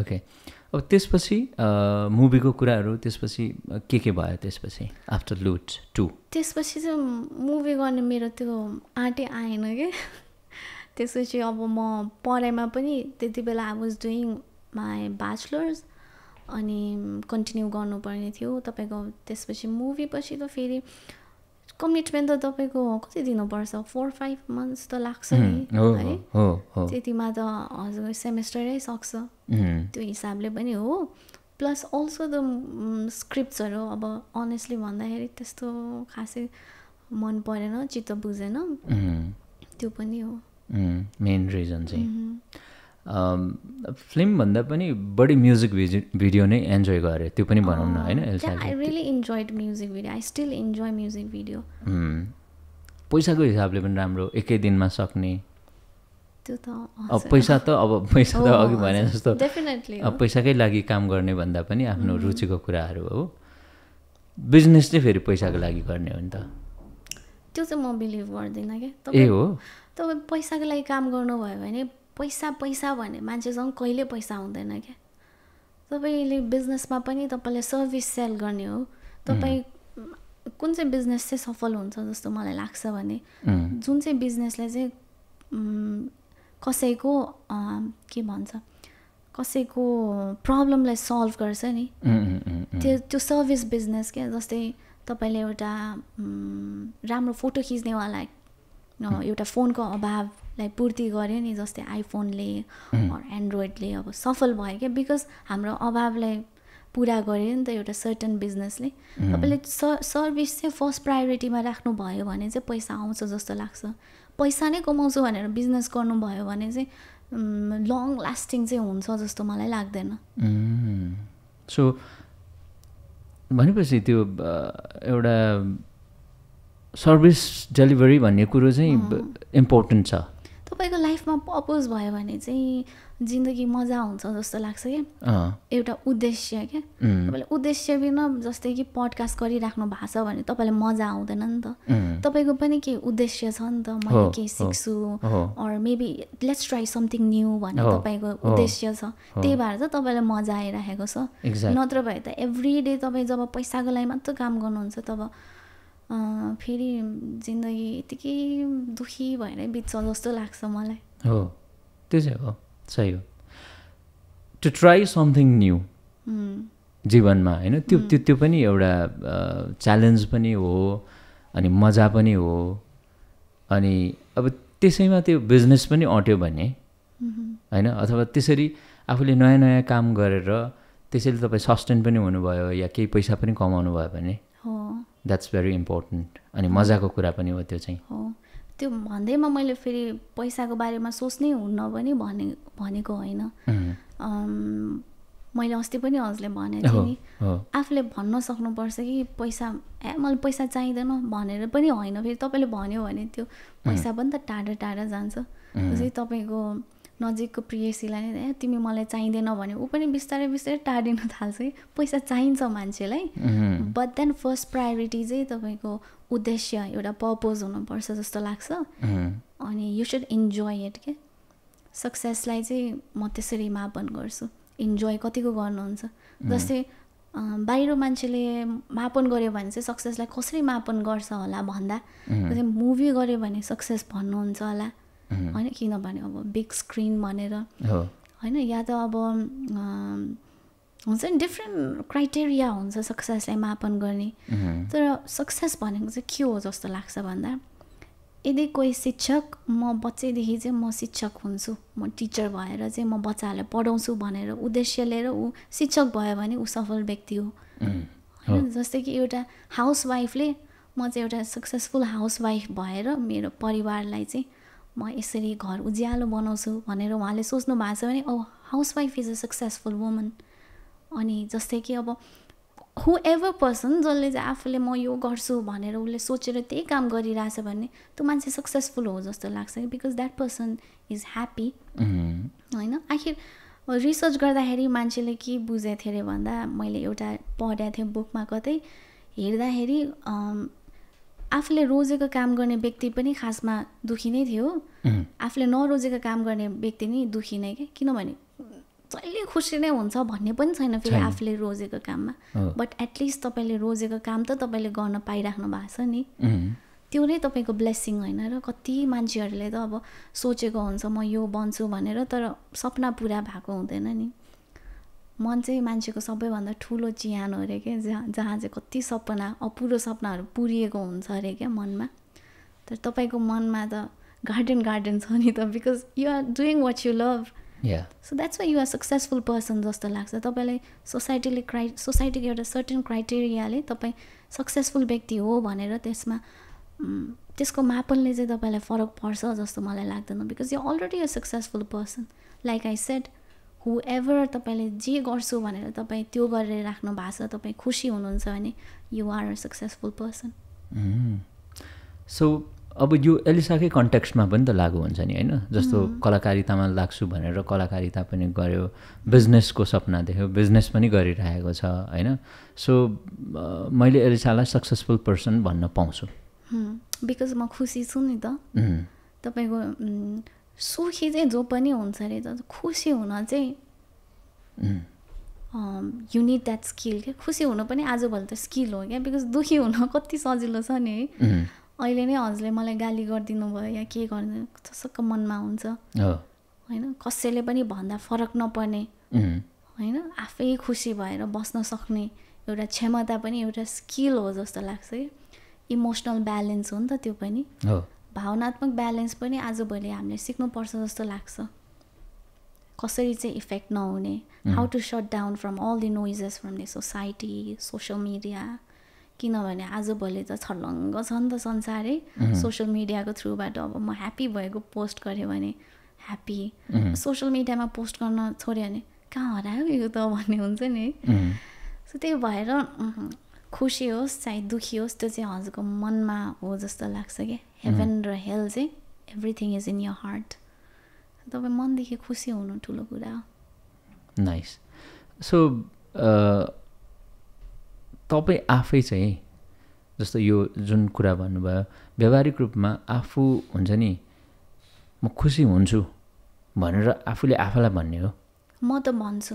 म दुःखी भइराखेको बेला म के सोध्छु दाजु, म के सोध्छु भन्दा अरे मेरो बुवा आमाले यस्तो मिहिनेत गरेर त मेरो छोरी खुसी होस् भनेर हो. म त बुवा आमाको लागि भए पनि खुसी हुन्छु जस्तो लाग्छ. मैले मम ड्याडलाई चाहिँ अहिले त्यसरी चाहिँ मैले भनेको छु नि, सायद यो पडकास्ट हेरेपछि सायद थाहा पाउनुहुन्छ होला. तर हो नि त, कसैको पनि बुवा आमाले दुःख गरेको हुन्छ. कति वर्षसम्म मेरो छोराछोरीलाई कमाएर म यसरी पढाउँछु, खुसी होस्, उसको भविष्य उज्जवल होस्, सुखी होस्, खुसी होस् भनेर बुवा आमाले दुःख गरेको हुन्छ नि त. So if you love your parents be happy for them जस्तो लाग्छ. म त खुसी हुन्छु भनेर सोध्छु अनि खुसी भइदिन्छु. दुःखी त हुन्छु नि अभियसली. फेरि दुःखी पनि फिल भएन भने त म त रोबोट भएँ नि त. दुःखी हुन्छु तर कति जेललाई भन्ने कुरा के, त्यसले चाहिँ तपाईँको लाइफको प्रेसियस फ्यु डेज चाहिँ बर्बाद गर्नु भएन. Few minutes is all right. Because सबै भावनाहरू तपाईँले फिल गर्नुपर्छ नि. It's normal to be sad के. जसरी तपाईँ खुसी हुनु नर्मल कुरा हो, तपाईँ दुःखी हुनु, तपाईँ रुनु, तपाईँ रिसाउनु पनि एउटा नर्मल भावना हो क्या. तर दुःखी हुँदैमा दुःखलाई चाहिँ ठुलो प्रायोरिटी दिएर माथिल्लो स्तरमा दुःखलाई राख्थ्यो भने चाहिँ दुःखी नै भइराखिन्छ कि. It's just normal feelings, normal emotions. खुसी, दुःखी हुने, रुनु, रिसाउनु, emotion comes and goes, let it flow क्या. डोन्ट ओभर थिङ्क जस्तो लाग्छ मलाई चाहिँ. सो म चाहिँ त्यही सोध्छु, कसैले गर्दाखेरि मलाई रिस उठिरहेछ, कसैले गर्दा दुःखी लागिरहेछ होइन. मेरो बुवा आमाले त यत्रो दुःख खुसी होस् छोरी भनेर त्यत्रो दुःख गर्नुमा छ, म त खुसी हुन्छु. Plus life only comes once. Life is so precious जस्तो लाग्छ क्या मलाई. फेरि कसले देखाएको छ है, फेरि म जन्मेँ भने पनि अब मान्छे नै भएर जन्मिन्छु कि भेडा बाख्रा भएर जन्मिन्छु कि God knows what's there in future. Life is just once. So enjoy to the फुल्लेस्ट जस्तो लाग्छ है. किनभने लाइफ भनेको न त पास्टमा छ न त फ्युचरमा छ, but you have today. So आज चाहिँ सुनौलो होस्, राम्रो होस्, तपाईँको पनि मेरो पनि सबैको होइन. एउटा हिन्दी गीत छ एउटा जैसे कि आखिरी हो भन्ने के एउटा, तपाईँलाई याद छ त्यो गीत? गाइदिनुहोस् न. होइन गाउन त सक्दिनँ म. जिए तो इस पल ऐसे जियो जैसे कि आखिरी हो होइन. त्यो निकै पुरानो 8-10 वर्ष अगाडिको गीत होला, तर क्या दामी लाग्यो क्या है. त्यस्तरी जिउनु पऱ्यो भन्ने कुरा हो होइन. किन जे हुनु छ त्यो त भएरै छाड्छ नि है. भाग्यमा कति कुरा लेखेर आएको हुन्छ. दाने दाने पे लेखा है खाने वालों के नाम भनेर भन्छ नि. दाना दानामा अलरेडी लेखा हुन्छ अरे खानेवालो के नाम, कसले खान्छ भनेर लेखा हुन्छ. वाइ वरी, तपाईँले पाउनु पर्ने तपाईँले पाउनु नै हुन्छ क्या. तपाईँले रिल्याक्स भएर बस्ने, you will eventually get it in your time क्या. तपाईँको पनि दिन आउँछ, सबैको दिन आउँछ क्या. कसैको पनि दिन नआउने भन्ने हुँदैन.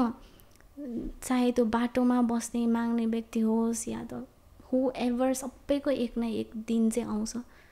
So just relax. तपाईँको पाउनुपर्ने चिज तपाईँले पाउनुहुन्छ.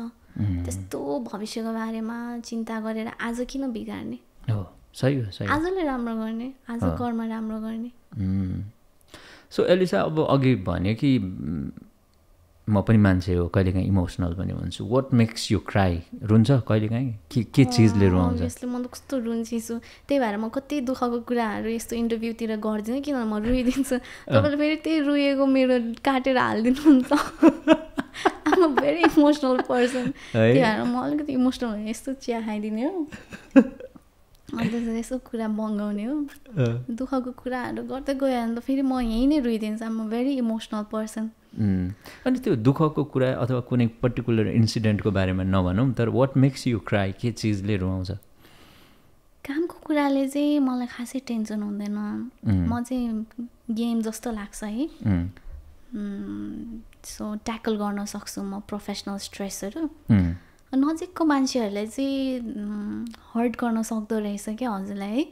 जस्तै टाढाको मान्छेले जे भने पनि जस्तै कमेन्टमा विश्व लिम्बू त्यस्तो त्यस्तो छ भने खासै वास्ता हुँदैन बिकज चिन्नुहुन्न नि त छनिक्कलाई होला तर हजुरको नजिकको व्यक्तिले चाहिँ तपाईँ त मलाई मनै पर्दैन भनेर भन्यो भने त चित्त दुख्छ सो लाइक वाइज आफ्नो निकटको मान्छेहरू सम्बन्धित कुराहरूले चाहिँ दुखी बनाउँछ बाँकी कुरा त आई क्यान ह्यान्डल इट निकटका मान्छेहरू धेरै विकट भयो क्या होइन भन्नाले निकट भन्नाले एज एन फ्यामिलिजहरू पनि क्या जस्तै बुवा आमाको कुराहरू भयो साथीभाइहरूको कुरा आयो त्यस्तोहरूमा चाहिँ हो ओके तर निकटको मान्छे चाहिँ अब हजुर त्यसलाई नै समातेर बस्नु क्या मजा लागिरहेको थियो मलाई साङ्केतिक रूपमा त्यो पनि हो कि भन्ने त अब जिज्ञासा त राख्नु पाइएन होइन त्यस्तो होइन अहिले मैले भनिहालेँ जन्मदिने र कर्मदिने बाहेक बाँकी आता जाता रहता है त्यो चाहिँ हो जस्तो लाग्छ कि त्यो जब तपाईँलाई तपाईँको परिवार भन्दा पनि तपाईँलाई बाहिरको व्यक्ति चाहिँ या त टाढाको व्यक्ति चाहिँ राम्रो लाग्न थाल्छ या भनौँ तपाईँको परिवारको कुरा भन्दा आमा बुवाको कुरा भन्दा तपाईँको साथीभाइको कुरा चाहिँ बेसी ठिक लाग्न थाल्छ त्यति बेला चाहिँ तपाईँको विनाश नजिक आउँदैछ जस्तो लाग्छ कि मेरो लागि चाहिँ my family is always my first priority so बाँकी त्यस्तो बाहिरको साथीभाइहरूले चाहिँ त्यस्तो त फरक पार्दैन लाइक मेरो मम ड्याडकै कुराहरूमा or maybe if they are sick or कतै के बिरामी हुनुभएको छ अनि त्यस्तो कुराहरूले चाहिँ हुन्छ बाँकी त खै म त धेरै स्ट्रङ छु जस्तो लाग्छ मेरो मम्मीले भन्नुहुन्छ है मैले भने होइन she says that I'm very strong मम्मीले भन्नुहुन्छ कसरी तँ टेन्सन नभएको होला म तेरो ठाउँमा भएको भए त म सुत्दै सुत्दिनँ थिएँ होला तँ चाहिँ मान्छे चिल पाराको छस् भन्नुहुन्छ मलाई हो जस्तो पनि लाग्छ छनिक्कलाई म दुखी हुन्छु तर सधैँभरि चाहिँ त्यसरी हुन्छ नि त्यो गमका खजाना भन्ने गीत छ नि सुन्नुभएको गमका खजाना भएर चाहिँ बस्न सक्दिनँ म गमका खजाना भन्ने हो तेरा बिउ मेरो त्यसमा के छ के सेन्स छ र त्यसमा गमका खजाना क्या गमलाई खजाना बनाएर बस्छ नि त्यस्तो चाहिँ म सक्दिनँ I don't believe gum is खजाना है but I use to love that song still मेरो फेभरेट सङै हो तर विश्वास चाहिँ त्यो खालको छैन राख्नु भएन नि त त्यस्तो विश्वास त होइन जस्तो हो तर हाम्रो अब ठ्याक्कै अहिलेको हाम्रो सोसाइटी अथवा नेपाली सोसाइटी अथवा समग्रतामा कुरा गर्दाखेरि जस्तो एलिसाको फरक होला या मेरो फरक होला म पनि मेरो आमालाई उत्तिकै धेरै माया गर्छु होइन गाउँमा बस्नुहुन्छ अब फोन गरिरहेको हुन्छु यताउति होइन अनि आमालाई डिसोममा अलिकति पैसा हालिदिँदाखेरि पनि क्या खुसी लाग्ने क्या त्यस्तो हुन्छ होइन अनि त्यस्तो कुराहरू तर अब हाम्रो समाज कस्तो पनि छ भन्दाखेरि जन्म दिने बुवा आमालाई बिर्सेर जस्तो मानौँ एल्साको अहिले विवाह भएको छैन होइन जस्तो विवाह हुनेवाला मानौँ फ्युचर हस्बेन्ड अहिले मानौँ बोयफ्रेन्ड प्रति यति धेरै माया यति धेरै मोह यति धेरै डेडिकेसन यस्तो हुन्छ कि कहिलेकाहीँ होइन परिवारै बिर्सिने अथवा आफ्नो जन्म दिने आमालाई नै बिर्सिदिने होइन मैले एल्साको इक्जाम्पल मात्र देखेँ मानौँ होइन त्यस्तो पनि हामी देख्छौँ क्या या कहिलेकाहीँ म आफै पनि त्यस्तो हुन खोज्छु कि टाइपको मलाई पनि कहिलेकाहीँ त्यो खालको फिल हुन्छ ओहो के हो होइन त्यो कहिलेकाहीँ सम्झेर फोन गर्नुपर्ने कि अब यहाँ मम्मीलाई किन मैले फोन नगरे भनेर त्यो आफैले आफैलाई क्या थाहा छ त्यो माया अफकोर्स छ मम भनेको त्यो ठाउँमा हुनुहुन्छ त्यो ठाउँ कसैले पनि लिन सक्दैन आमाको स्थान होइन त्यही पनि त्यो क्या अब यो के हो द्याट्स भेरी स्याड है तर हो त्यो हुन्छ अब तर यस्तो आमा बुवालाई सबभन्दा सजिलो खुसी बनाउन भनेको आमा बुवालाई हो जस्तो लाग्छ कि देवी देवतालाई पनि खुसी बनाउनु कति गाह्रो छ नि है तर आमा बुवालाई चाहिँ तपाईँले भन्नुभयो नि डिस होममा पैसा हालिदिन्छ त्यति गर्दा नि यो मम is very happy and proud मेरो छोराले हालिदियो भनेर उहाँलाई हुन्छ होला क्या त्यो पक्कै पनि हुन्छ आमालाई सो हामीले खासै त्यस्तो केही गरिराख्नै पर्दैन जस्तै मेरो बुवालाई मैले 2 चोटि भात थपेर खाइदिएँ भने मेरो छोरीले त आज खायो भन्नु त्यतिमै खुसी क्या कति सजिलो छ बुवा आमालाई खुसी बनाउन है सो तपाईँले आफ्नो बाटोमा राम्रो गरिराख्नु भएको छ नि त सो त्यस्तो गिल्ट पनि त फिल गर्नुपर्छ जस्तो लाग्दैन किनभने यो वर्किङ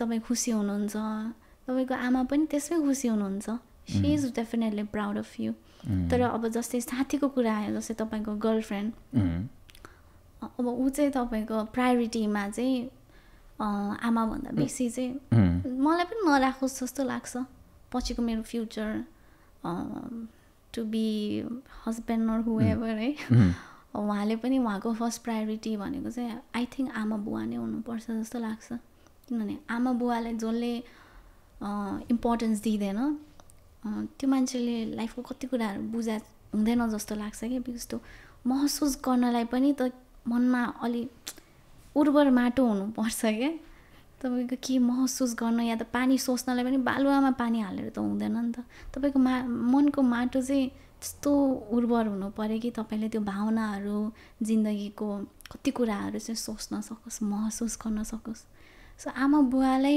प्रायोरिटीमा नराखिकन यदि म चाहिँ फर्स्ट प्रायोरिटीमा पढ्छु भने definitely he is missing out something in his life so जुन कुरामा सायद मलाई फ्युचरमा गाह्रो हुन्छ होला जस्तो लाग्छ I don't know.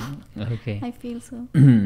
Just you'll be allowing him to हैन just तपाईलाई भन्दा पनि तपाईको के रे उहाँकै बरु आमा बुवा या उहाँकै फ्यामिलीलाई फर्स्ट प्रायोरिटी दिएको तपाई चाहिँ हेर्न चाहनुहुन्छ किनभने पछिको सपोज मेरै फ्युचर सन्तानले पनि त आफ्नो बुवा आमालाई हेरेर सिक्ने हो नि त मैले मेरो बुवा आमालाई हेरेर सिकेँ पछिको आउँदो फ्युचर जेनेरेसनले मलाई हेरेर सिक्ला र दुईजनालाई हेर्दाखेरि चाहिँ अब त्यस्तै सिक्यो भने पछि मैले पनि त त्यो इम्पोर्टेन्स पाउँदिनँ नि त मेरो आउने जेनेरेसनबाट होइन एक्ज्याक्टली अब सम्बन्धहरूकै कुरा गर्दाखेरि सम्बन्ध के हो के हुनुपर्छ जस्तो लाग्छ किनभने अहिलेसम्मको एजमा त मेबी सम्बन्धहरू भन्नाले अब अप्स एन्ड डाउन्स केही होइन ब्रेकअप्स एन्ड प्याचअप्स यस्तो यताउति भएन होला कसैको जस्तो मेरोमा भएन होला या एल्साकोमा भएन होला भन्नु त त्यो अलिकति ढाँटेको जस्तो हुन्छ होला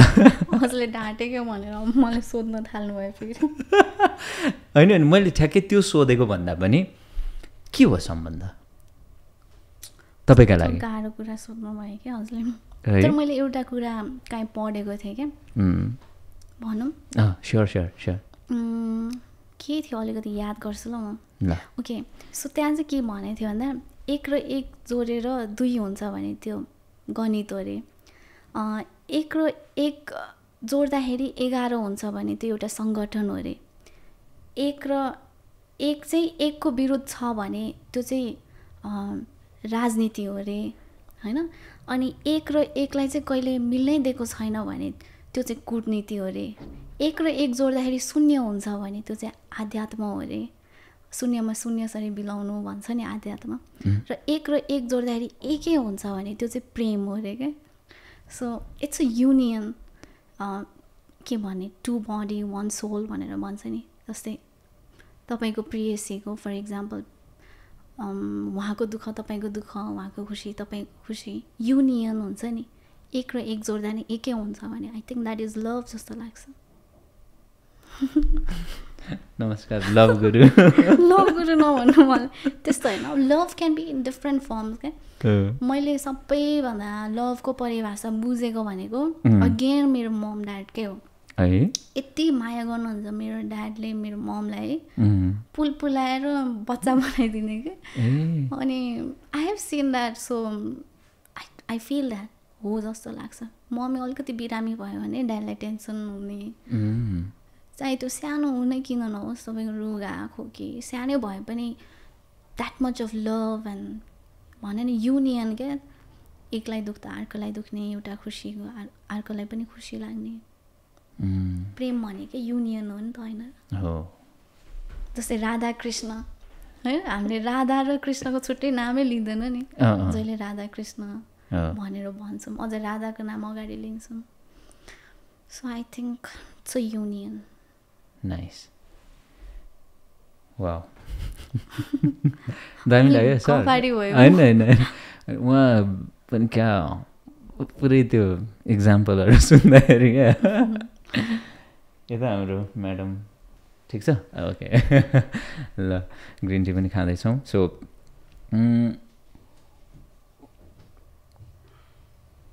अब एल्सा त्यही हो अब लगभग हामीले सबै विषयहरू समेटिसक्यौँ। यस्तै नै हो गफगाफ पडकास्ट होइन, रमाइलो पनि भयो, मजा पनि भयो। अब त्यही अब फिल्म करियर फ्युचर होइन यो सबै सन्दर्भमा प्लान बिना हिँड्ने मान्छे पक्कै पनि होइन एलिसा राई होइन, केही प्लानिङ्स पक्कै पनि छन्। के छ अब, के गर्ने अब, वाट नेक्स्ट? म चाहिँ आम एक्चुली इन्ट्रेस्टेड बिजनेसमै, मेरो त्यसमै बेसी इन्ट्रेस्ट छु, प्लस कलाकारितामा नै आम भेरी मच इन्ट्रेस्टेड। अब फ्युचर प्लान यस्तो छ भनेर चाहिँ तपाईँलाई पछि अफ क्यामेरा बनाउँला हजुर। ओके, जे होस् फिल्म पनि गर्ने? हजुर डेफिनेटली। तर ठ्याक्कै यतिखेरै यस्तो भन्ने त्यो छैन? छैन हजुर, दाने दाने पेली खाएँ खानेवालो के नाम मैले अघि भने नि मेरो भाग्यमा के लेखेको छ त्यो पक्कै मैले पाउँछु क्या। So let's see. भाग्यमा पनि एक खालको विश्वास छ? भाग्य पनि फरक हुँदो रहेछ जस्तो लाग्छ क्या मलाई। जस्तै भाग्य भन्नाले अब कति प्रकारको भाग्य हुन्छ। तपाईँ जन्मिँदाखेरि तपाईँ यो घरमा या त यही आमाको कोखबाट जन्मिन्छु भनेर हजुरले छान्नु भएन, त्यो तपाईँको चेन्ज गर्न नमिल्ने भाग्य भयो। जस्तै कि तपाईँले अब गाउँदेखि सहरसम्मको यात्रा गर्नु पर्यो, त्यो तपाईँको भाग्यमै लेखेको थियो नि त होइन, त्यो त तपाईँले चेन्ज गर्नु मिलेन। तर त्यो बेला चाहिँ तपाईँ कसरी रियाक्ट गर्ने, तपाईँले कर्म कसरी गर्ने, त्यो कर्मले फेरि तपाईँको भाग्य चेन्ज भयो नि त। सो कति कुरा चाहिँ चेन्ज गर्न सकिँदैन, भाग्यको कुराहरू कति कुरा चाहिँ कर्मले चेन्ज गर्न सकिन्छ। जस्तै के अपर्च्युनिटी चाहिँ मेरो ढोकामा आउँछ त त्यो त मेरो भाग्यको कुरा हो। तर त्यो अपर्च्युनिटी पाउँदाखेरि चाहिँ म कतिको रेडी हुन्छु, मैले कस्तो कर्म गर्छु, म कतिको निखारिन्छु या कतिको मच्योर्ड हुन्छु, त्यो चाहिँ मेरो कर्म हो। सो कर्म र भाग्यको कम्बिनेसन चाहिँ हुन्छ जस्तो लाग्छ। भनेपछि त्यही कि भाग्यमा छ भन्दैमा डोको थापेर हुँदैन भनेर भनिन्छ नि, त्यो पनि हो। सँगसँगै भाग्यको पनि कुनै न कुनै ठाउँमा स्थान केही चाहिँ पक्कै पनि छ भन्ने पनि हो सम्भाव। तर एट द एन्ड चाहिँ तपाईँको कर्मले नै जित्छ भाग्यलाई। इम्पोसिबल भन्ने कुरा केही पनि हुँदैन जस्तो लाग्छ। तपाईँले तपाईँको कर्मले जे पनि जित्न सक्नुहुन्छ जस्तो लाग्छ मलाई चाहिँ। अब हाम्रो यो आजको पडकास्ट सुनिसकेपछि हेरिसकेपछि एलिसाको एज चाहिँ कति होला, यस्तो मच्योर कुरा गरिरहेछ, कहाँबाट बुझ्यो यस्तो जीवनको बारेमा? बुढी भइसकेँ। हजुरलाई कति जस्तो लाग्छ? 17-18 थियो अरे त्यो खेल्दा भनेपछि। ओ मैले भने अब नगर्नु हजुर, छोडिदिनु हजुर। छोडिदिउँ ल, छोडिदिउँ। अब अहिले त्यो हाम्रो एउटा ऱ्यापिड फायरको सेगमेन्टमा तपाईँलाई सोध्ने नै छ, अब मिलाएर भन्नुहोस् त्यसमा तपाईँले है। एनिवेज अब एकदमै गजबै भयो। अब मलाई एउटा चाहिँ कुरा गर्नु मन लागेको, जस्तो एलिसाले रुट्सको कुरा या गाउँको कुरा अनि त्यसमा यो आइडेन्टिटी भन्ने सायद पनि जोडिन्छ होला। अनि अघि उसको पनि कुरा भएको थियो, जस्तो किरात राई या योखाको कुरा पनि भएको थियो होइन। अनि कतिपय ठाउँमा मैले एल्साको त्यो पब्लिक स्पिच हो कि के हो, त्यो मुख्यमन्त्रीज्यू सिक्किमबाट आउनु हुँदाखेरि बोलेको हो कि के हो, मैले कतै एउटा सानो क्लिप यस्तो केही देखेको थिएँ मैले सोसियल साइट्समै कतै कि जस्तो हाम्रो त्यो रुट्सको कुरा अथवा आफ्नो आइडेन्टिटीको कुरा, जस्तो एउटा अब अहिले चाहिँ पहिचान भनेर जस्तो जातीय पहिचान अथवा सांस्कृतिक पहिचान, सभ्यताको कुरा, किरात सभ्यताको कुरा, प्रदेशको कुराहरू पनि यो अलिक विवादित विषय हो। एउटा कलाकारलाई मैले सोध्न मिल्छ कि मिल्दैन त्यो पनि थाहा छैन। तर मैले भन्नु खोजेको चाहिँ जस्तो एल्सा राई हो नि त, अनि म राई हो भन्नुमा गर्व गर्ने कि नगर्ने भन्ने प्रश्न पनि होला, त्यो मैले सोध्न खोजेको चाहिँ। अनि सँगसँगै जस्तो आफ्नो आफ्नो आइडेन्टिटीको कुरा या हामी मल्टी एथनिक होइन अनि मल्टिलिङ्गुअल भन्छौँ, अनि हामी के अरे मल्टी रिजनल होइन रिलिजन होइन, बहुधार्मिक बहुसांस्कृतिक बहुभाषिक मुलुकमा छौँ, अनि सबैको आफ्नो आफ्नो खालको आइडेन्टिटी छ।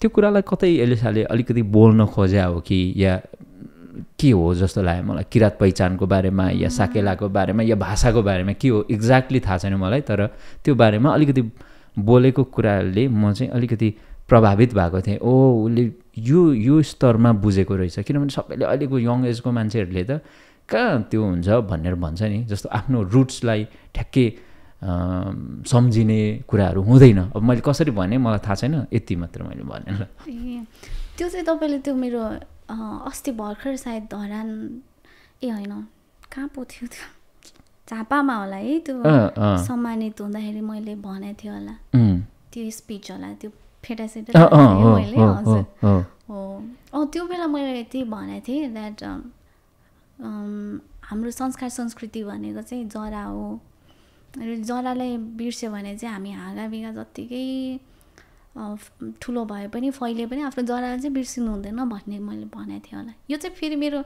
यो चाहिँ रिटर्न बाई अल्सा भनेर लेख्दै हुन्छ म जहाँ पनि यही भनिरहेको हुन्छु क्या आफ्नो जराको कुरा क्या किनभने मलाई चाहिँ के लाग्छ भन्दा तपाईँको पडकास्ट जतिजनाले पनि हेर्नुहुन्छ जतिजनाले हेर्नुहुन्छ यो कुरा सुनोस् जस्तो लाग्छ मलाई सुनिदिउन् जस्तो लाग्छ त्यही भएर म हरेक ठाउँमा यो कुरा रिपिट गर्छु क्या तपाईँले भने जस्तै आइ am very much attach to my roots के मैले अघि नै भने नि कति कुराहरू तपाईँको जिन्दगीको महसुस गर्नको लागि तपाईँको मनमा चाहिँ बालुवा भएर हुँदैन क्या माटो हुनुपर्छ क्या तपाईँको काहीँ न काहीँको माटो क्या जस्तै सबै माटोमा सेम बिरुवा पलाउँदैन नि है केही माटोमा केही बिरुवा पलाउँछ जस्तै तराईमा छुट्टै पहाडमा छुट्टै त्यो महसुस गर्ने क्षमता के जस्तै म पूर्वको भएँ मलाई पूर्वै रमाइलो लाग्छ पश्चिमकोलाई पश्चिमै रमाइलो लाग्छ फेरि पश्चिम चाहिँ मन नपर्ने भन्ने होइन बट देन एक प्रकारको त्यो हुन्छ नि म हो टाइपको क्या मेरो पहिचान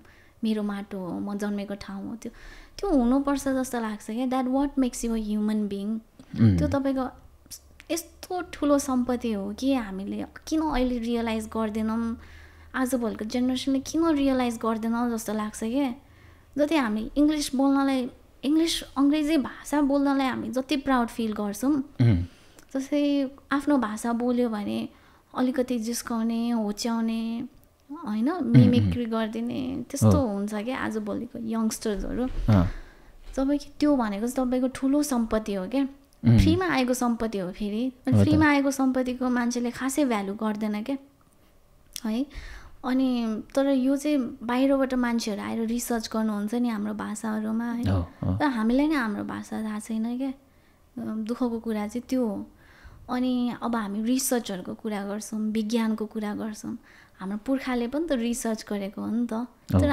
हाम्रो सभ्यतालाई चाहिँ किन विज्ञान मान्दैनौँ हाम्रो पुर्खाले पनि त रिसर्च गरेको भाषा हो रिसर्च गरेको सभ्यता हो जस्तै हाम्रो खादीको लुगा भयो हाम्रो बिनायो मुर्चुङ्गाको कुरा भयो त्यो पनि त एउटा डिस्कभर गरेको के भन्छ डिस्कभर गरेको एउटा चिज हो नि त आफ्नो सभ्यता पनि एउटा विज्ञानै हो त्यसलाई जान्न पनि त्यत्तिकै जरुरी छ जस्तो लाग्छ किनभने पहिचान बिना तपाईँ को हो त मान्छेको आइडेन्टिटी नै छैन मान्छेको पहिचान भनेको त ठुलो कुरा हो जस्तो लाग्छ मलाई त्यही भएर अलिकति अवेरनेस चाहिँ होस् तपाईँलाई पनि तपाईँको भाषा आओस् तपाईँ पत्रकार हुनुभयो तपाईँलाई अरूलाई प्रश्न सोद्धाखेरि फेरि तपाईँतिर नि प्रश्न आउँछ नि है कि तपाईँको पहिचानको या तपाईँको भाषा बोल्नुहुन्छ तपाईँले चाहिँ आउँछ आउँदैन तपाईँले पनि आउनु पर्यो है त्यस्तो क्या त्यो खुलेर भन्न सकोस् आफ्नो नेक्स्ट जेनेरेसनलाई नै हामीले यो सम्पत्ति चाहिँ पुस्तासम्म चाहिँ हस्तान्तरण गर्न सकोस् जस्तै कि मेरो बुवालाई भाषा आएन भने मैले त सोध्छु नि त हाम्रो भाषा किन आएन भनेर भोलिको जेनेरेसन भोलिको पुस्ताले हामीलाई क्वेसन गर्ने छ क्या तपाईँहरूले किन प्रिजर्भ गर्नु भएन त तपाईँहरूले किन सिक्नु भएन त अब त मेटेर गइसक्यो न त लिखितमा छ कसरी सिक्ने न त हाम्रो त बुक छ अब त हाम्रो बोलीचालीमा त हो नि त्यही भएर जति पनि हामीसँग भाषा छ त्यो चाहिँ प्रिजर्भ गर्नुपर्छ जस्तो लाग्छ फ्रीमा आएको सम्पत्ति हो भनेर यतिकै उडाएर बस्नु भएन जस्तो लाग्छ अब जस्तो अब अहिले जुन पर्टिकुलर यो कोशी भन्ने प्रदेशको नाम राखिएको छ जसमा अब कतिपयले किरात लिम्बुवान या आफ्नो पहिचानको आधारमा राखिनुपर्छ भनेर असन्तुष्टि व्यक्त गरिरहेका छन् केही भन्नु छ भने मात्रै त्यो अब कन्ट्रोभर्सियल विषय हो है तर म यति भन्छु कि आफ्नो पहिचानको अधिकार माग्नु गलत हो जस्तो लाग्दैन जायज कुरा हो क्या अघि मैले भनिहालेँ नि कसलाई माया लाग्दैन र आफ्नो माटोको है जस्तै म खोटाङमा जन्मेँ भनेर मलाई कति माया लाग्छ नि मलाई त्यो ठाउँको त्यो माया लाग्न जायज कुरा हो नि होइन र त्यसमा मलाई गलत हो जस्तो मलाई लाग्दैन यति भन्यो भने सायद पुग्छ होला अलिसा अब हामी करिब अब चाहिँ यो हाम्रो मजाको कन्भर्सेसनको अन्तिमतिर छौँ अब एउटा मेरो रेगुलर सेगमेन्ट नै छ rapid fire let's do it होइन त गरौँ है त यो चाहिँ एकदम फटाफट describe your self in one sentence one sentence one वर्डमै भयो भने हुन्छ एक शब्दमै भयो भने हुन्छ नट पोसिबल है Alisha Rai is someone who cannot be described in one sentence. That's the description. Wow, अहिलेसम्मकै युनिक आयो मैले 106-7 वटा एपिसोड गरिसकेँ खतरा आयो इज म त भन्दिनँ तपाईँ आफै रिसर्च गर्नु अघि भनिदिइहालेँ आधा कुरा है नभन्नु पर्ने रहेछ ल अब कुन दिन हो हाम्रो जन्मदिन मनाउनु पर्ने 5 जनवरी हजुर 21 पौष 5 जनवरी पढाइ लगभग to the end of my masters. Okay. उचाइ 5'3". तौल अहिले 47-48 छु होला निकनेम मम्मीले चाहिँ मलाई सानो कान्छी भन्नुहुन्छ साथीहरूले एली आलु ओके जन्मस्थान खोटाङको खारताम छ हजुर मौला हो मेरो मौलामा जन्मेको हजुर खास घर चाहिँ बाँसपानी हो बाँसपानी ओके दुईटै घर हो है दुईटै घर मौला पनि घर हो घर पनि घरै हो परिवार सदस्य सङ्ख्या 3 हजुर 4 कहिले बनाउने हो 4 त्यस्तो कहाँ हो है मलाई पनि थाहा छैन है जस्तो बिहा गऱ्यो भने त घर चाहिँ बनाएर राख्ने होला नि त किनभने अब आमा बुवालाई पनि हेर्नु पर्यो टाढो भयो भने समस्या हुन्छ त्यस्तो त मैले सोचेकै छैन के पनि सोचेको छैन त्यो त मैले ए हो ल ठिक छ त्यसो भने हिडन ट्यालेन्ट अहिलेसम्म एक्सप्लोर नभएको एक्सपोज नभएको ए कस्तो खालको ट्यालेन्ट भन्नाले anything I can bark like त्यो लाइक अ डग म एक्ज्याक्टली बार्क गर्न सक्छु म बाख्रा जस्तो साउन्ड निकाल्न सक्छु लाइक कतिजनाहरू झुक्किनुहुन्छ कि like I thought it's a real डग जस्तो वियर ट्यालेन्ट है हिडन ट्यालेन्ट भन्दाखेरि वियर ट्यालेन्ट हिडन ट्यालेन्ट त there so much that I need to discover more can we showcase today barking त्यस्तो त मलाई पागल भन्नुहुन्छ फेरि है हजुर तर छ कुनै दिन अफ क्यामेरा हजुरले लुकेर खिच्नु न ल यस्तो उता फर्केर अडियो मात्रै होइन ओके नेटवर्थ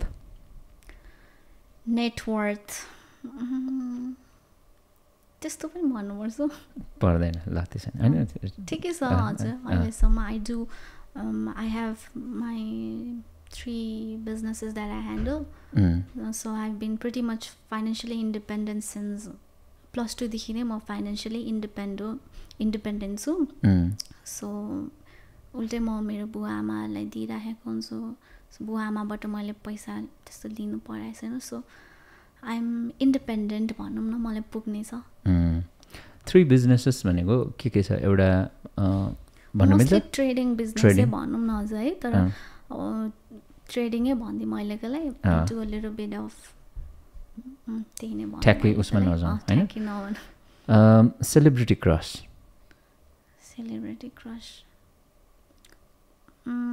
त्यस्तो क्रसै हुनुहुन्न सेलिब्रिटी क्रस त okay relationship status boyfriend A 100% single are you sure या यो त साह्रै खुसीको खबर आयो होइन सबैको लागि भने फेरि मेरो लागि भने होइन सबैको लागि आज जति पनि हेर्दैन किन एलिसा राई त नेसनल क्रस जस्तो पनि हो नि त्यस्तो त नहोला तर अब त्यही त मलाई त्यो विषयमा चाहिँ मैले अलि थोरै सोचेको छु जस्तो लाग्छ है, तर अब चाहिँ सोच्छु म।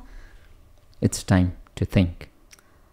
टाइम टु थिङ्क अब यो फेरि सोचेर हुने कुरा हो र भने होइन त्यस्तो चाहिँ, तर अहिले चाहिँ छैन हजुर। Favourite singer? फेभरेट सिङ्गर धेरैजना हुनुहुन्छ, तर अब मलाई राजेश राईको भोकल एकदम मनपर्छ। राजेश पायल Rai. Favourite director? Many, can't list one.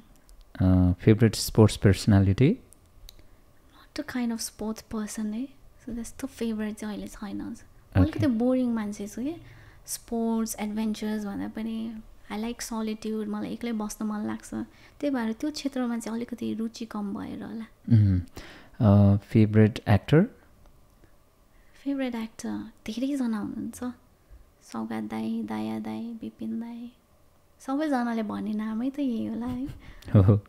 Favourite song? त्यस्तो छैन specific. Food? Don't have specific, but ममले पकाएको मिठो लाग्छ। Good habit? Good habit emotionally म स्ट्रङ छु। Bad habit? ब्याड ह्याबिट भनौँ कि गुड ह्याबिट है, मलाई एकचोटि मान्छे चिनिसकेपछि चाहिँ म कम्प्लिटली कट अफ गरिदिन्छु। लाइक मेरो वर्षदेखिको साथी भए पनि म तर स्ट्रेटली नै भन्छु, म अलिकति स्ट्रेट भनेर चाहिँ चटक्कै एन्ड गरिदिने मेरो बानी छ। त्यो चाहिँ मेरो मम्मीले नराम्रो भन्नुहुन्छ, तर केही हदसम्म मलाई राम्रो नै भएको छ, त त्यस्तो पनि नहुनु भन्नुहुन्छ है। ठिक छ। If you are not in this field, business and यो जुन फिल्म लाइनमा, where would you be? I don't see myself anywhere है, यही नै हुनुपर्ने थियो। Your favourite physical part, organ के मनपर्छ? हजुरलाई के मनपर्छ? अन्त आँखै होला। आँखा केटा मान्छेमा एउटा गुण हुनुपर्ने, जस्तो आफ्नो जस्तो बोयफ्रेन्डमा, फ्युचर हस्बेन्डमा, या समग्र केटा मान्छेमा यो एउटा गुण चाहिँ हुनुपर्छ भन्ने त्यस्तो केही छ? A touch of feminine energy हुनुपर्छ जस्तो लाग्छ। जस्तै कि यदि छोरा मान्छे चाहिँ टु म्यास्कुलिन अनि कठोर भइदियो भने चाहिँ कति भावनात्मक कुराहरूमा उसले आफूलाई गुम्साउँछ जस्तो लाग्छ। सो एउटा क्वालिटी तपाईँ रुन सक्ने, या त तपाईँको विकनेस म चाहिँ कमजोर छु, म आज दुखी छु भनेर एक्सप्रेस गर्न सक्ने, के भन्छ त्यसले, एक्सप्रेसिभ हुनुपर्छ जस्तो लाग्छ। लाइक तपाईँले माया पनि त्यतिकै जति जताउनुहुन्छ, जति एक्सप्रेस गर्नुहुन्छ, त्यतिकै तपाईँले तपाईँको कमजोरी या त तपाईँको दुःख, तपाईँको आँसु पनि सेयर गऱ्यो भने चाहिँ सम्बन्ध राम्रो हुन्छ जस्तो लाग्छ। So communication skill and being expressive. Wow, nice. What's your biggest fear? Losing my near once. One wish with God? हजुर, वान विश विथ गड। त्यस्तो गर्न पाएँ म त जहिले यही भन्छु, एकाग्रता। लाइक मलाई चाहिँ त्यो क्षमता दियो हुन्थ्यो जस्तो लाग्छ। Like the power of being focused. तपाईँ आजभोलि त हाम्रो फोकस गर्ने पावरै छैन नि। इभन भिडियो त हामी 8 सेकेन्डभन्दा बेसी स्किप गरिदिन्छौँ। आजभोलिको जेनेरेसनमा फोकस गर्ने क्षमता चाहिँ धेरै कम हुँदै आएको छ जस्तो लाग्छ। सो त्यो चाहियो? त्यो हजुर मलाई चाहियो, दिनुहुन्छ भगवान्। ठुलो सपना? ठुलो सपना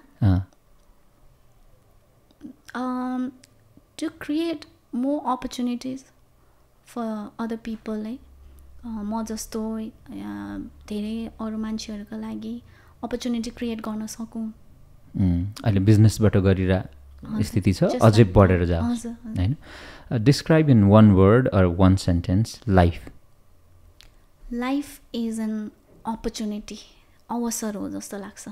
सिक्न सक्ने, इन्जोय गर्न सक्ने, इट्स अ ब्युटिफुल अपर्च्युनिटी, अवसर। लभ? अघि मैले भनिसकेँ त्यत्रो लामो एक र एक जोडेर एक हुन नै लभ हो भनेर। युनियनको कुरा छ त्यसमा हैन? विवाह?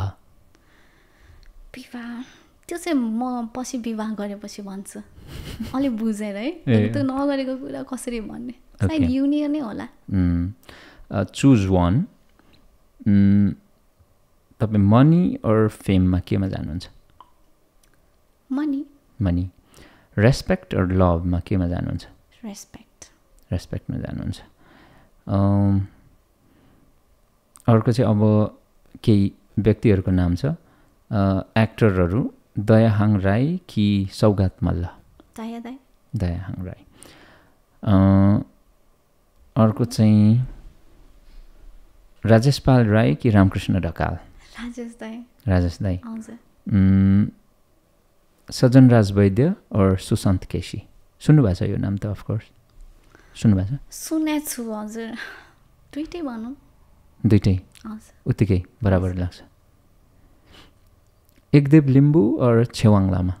You know them very well I think, दुवैजनालाई चिन्छ होला। छेवाङ दाईको भोकल धेरै युनिक छ, एकदेव इज भेरी मेलोडियस, दुवै आफ्नो ठाउँमा राम्रो हुनुहुन्छ। Can I choose both? Yeah okay. पल शाह कि धीरज मगर? पल शाह। यो छान्ने कुरालाई यहीँ थाती राखौँ, नेक्स्ट टाइम फेरि बसौँ होला। Thank you so much for coming. भलै समय टन्नै लाग्यो तर एकदमै राम्रो सही समय तपाईँले प्रदान गर्नुभएको छ, एकदमै खुसी छु म। Thank you so much for coming. Thanks to you to for inviting me. अनि मैले पनि मेरो कुराहरू राख्ने अपर्च्युनिटी पाएँ। Also got to learn many things from you as well. So thank you for sharing and thank you for your time and opportunity as well. Yeah cheers. जय होस्। Cheers. Thank you everyone for listening to us. Yeah, cheers.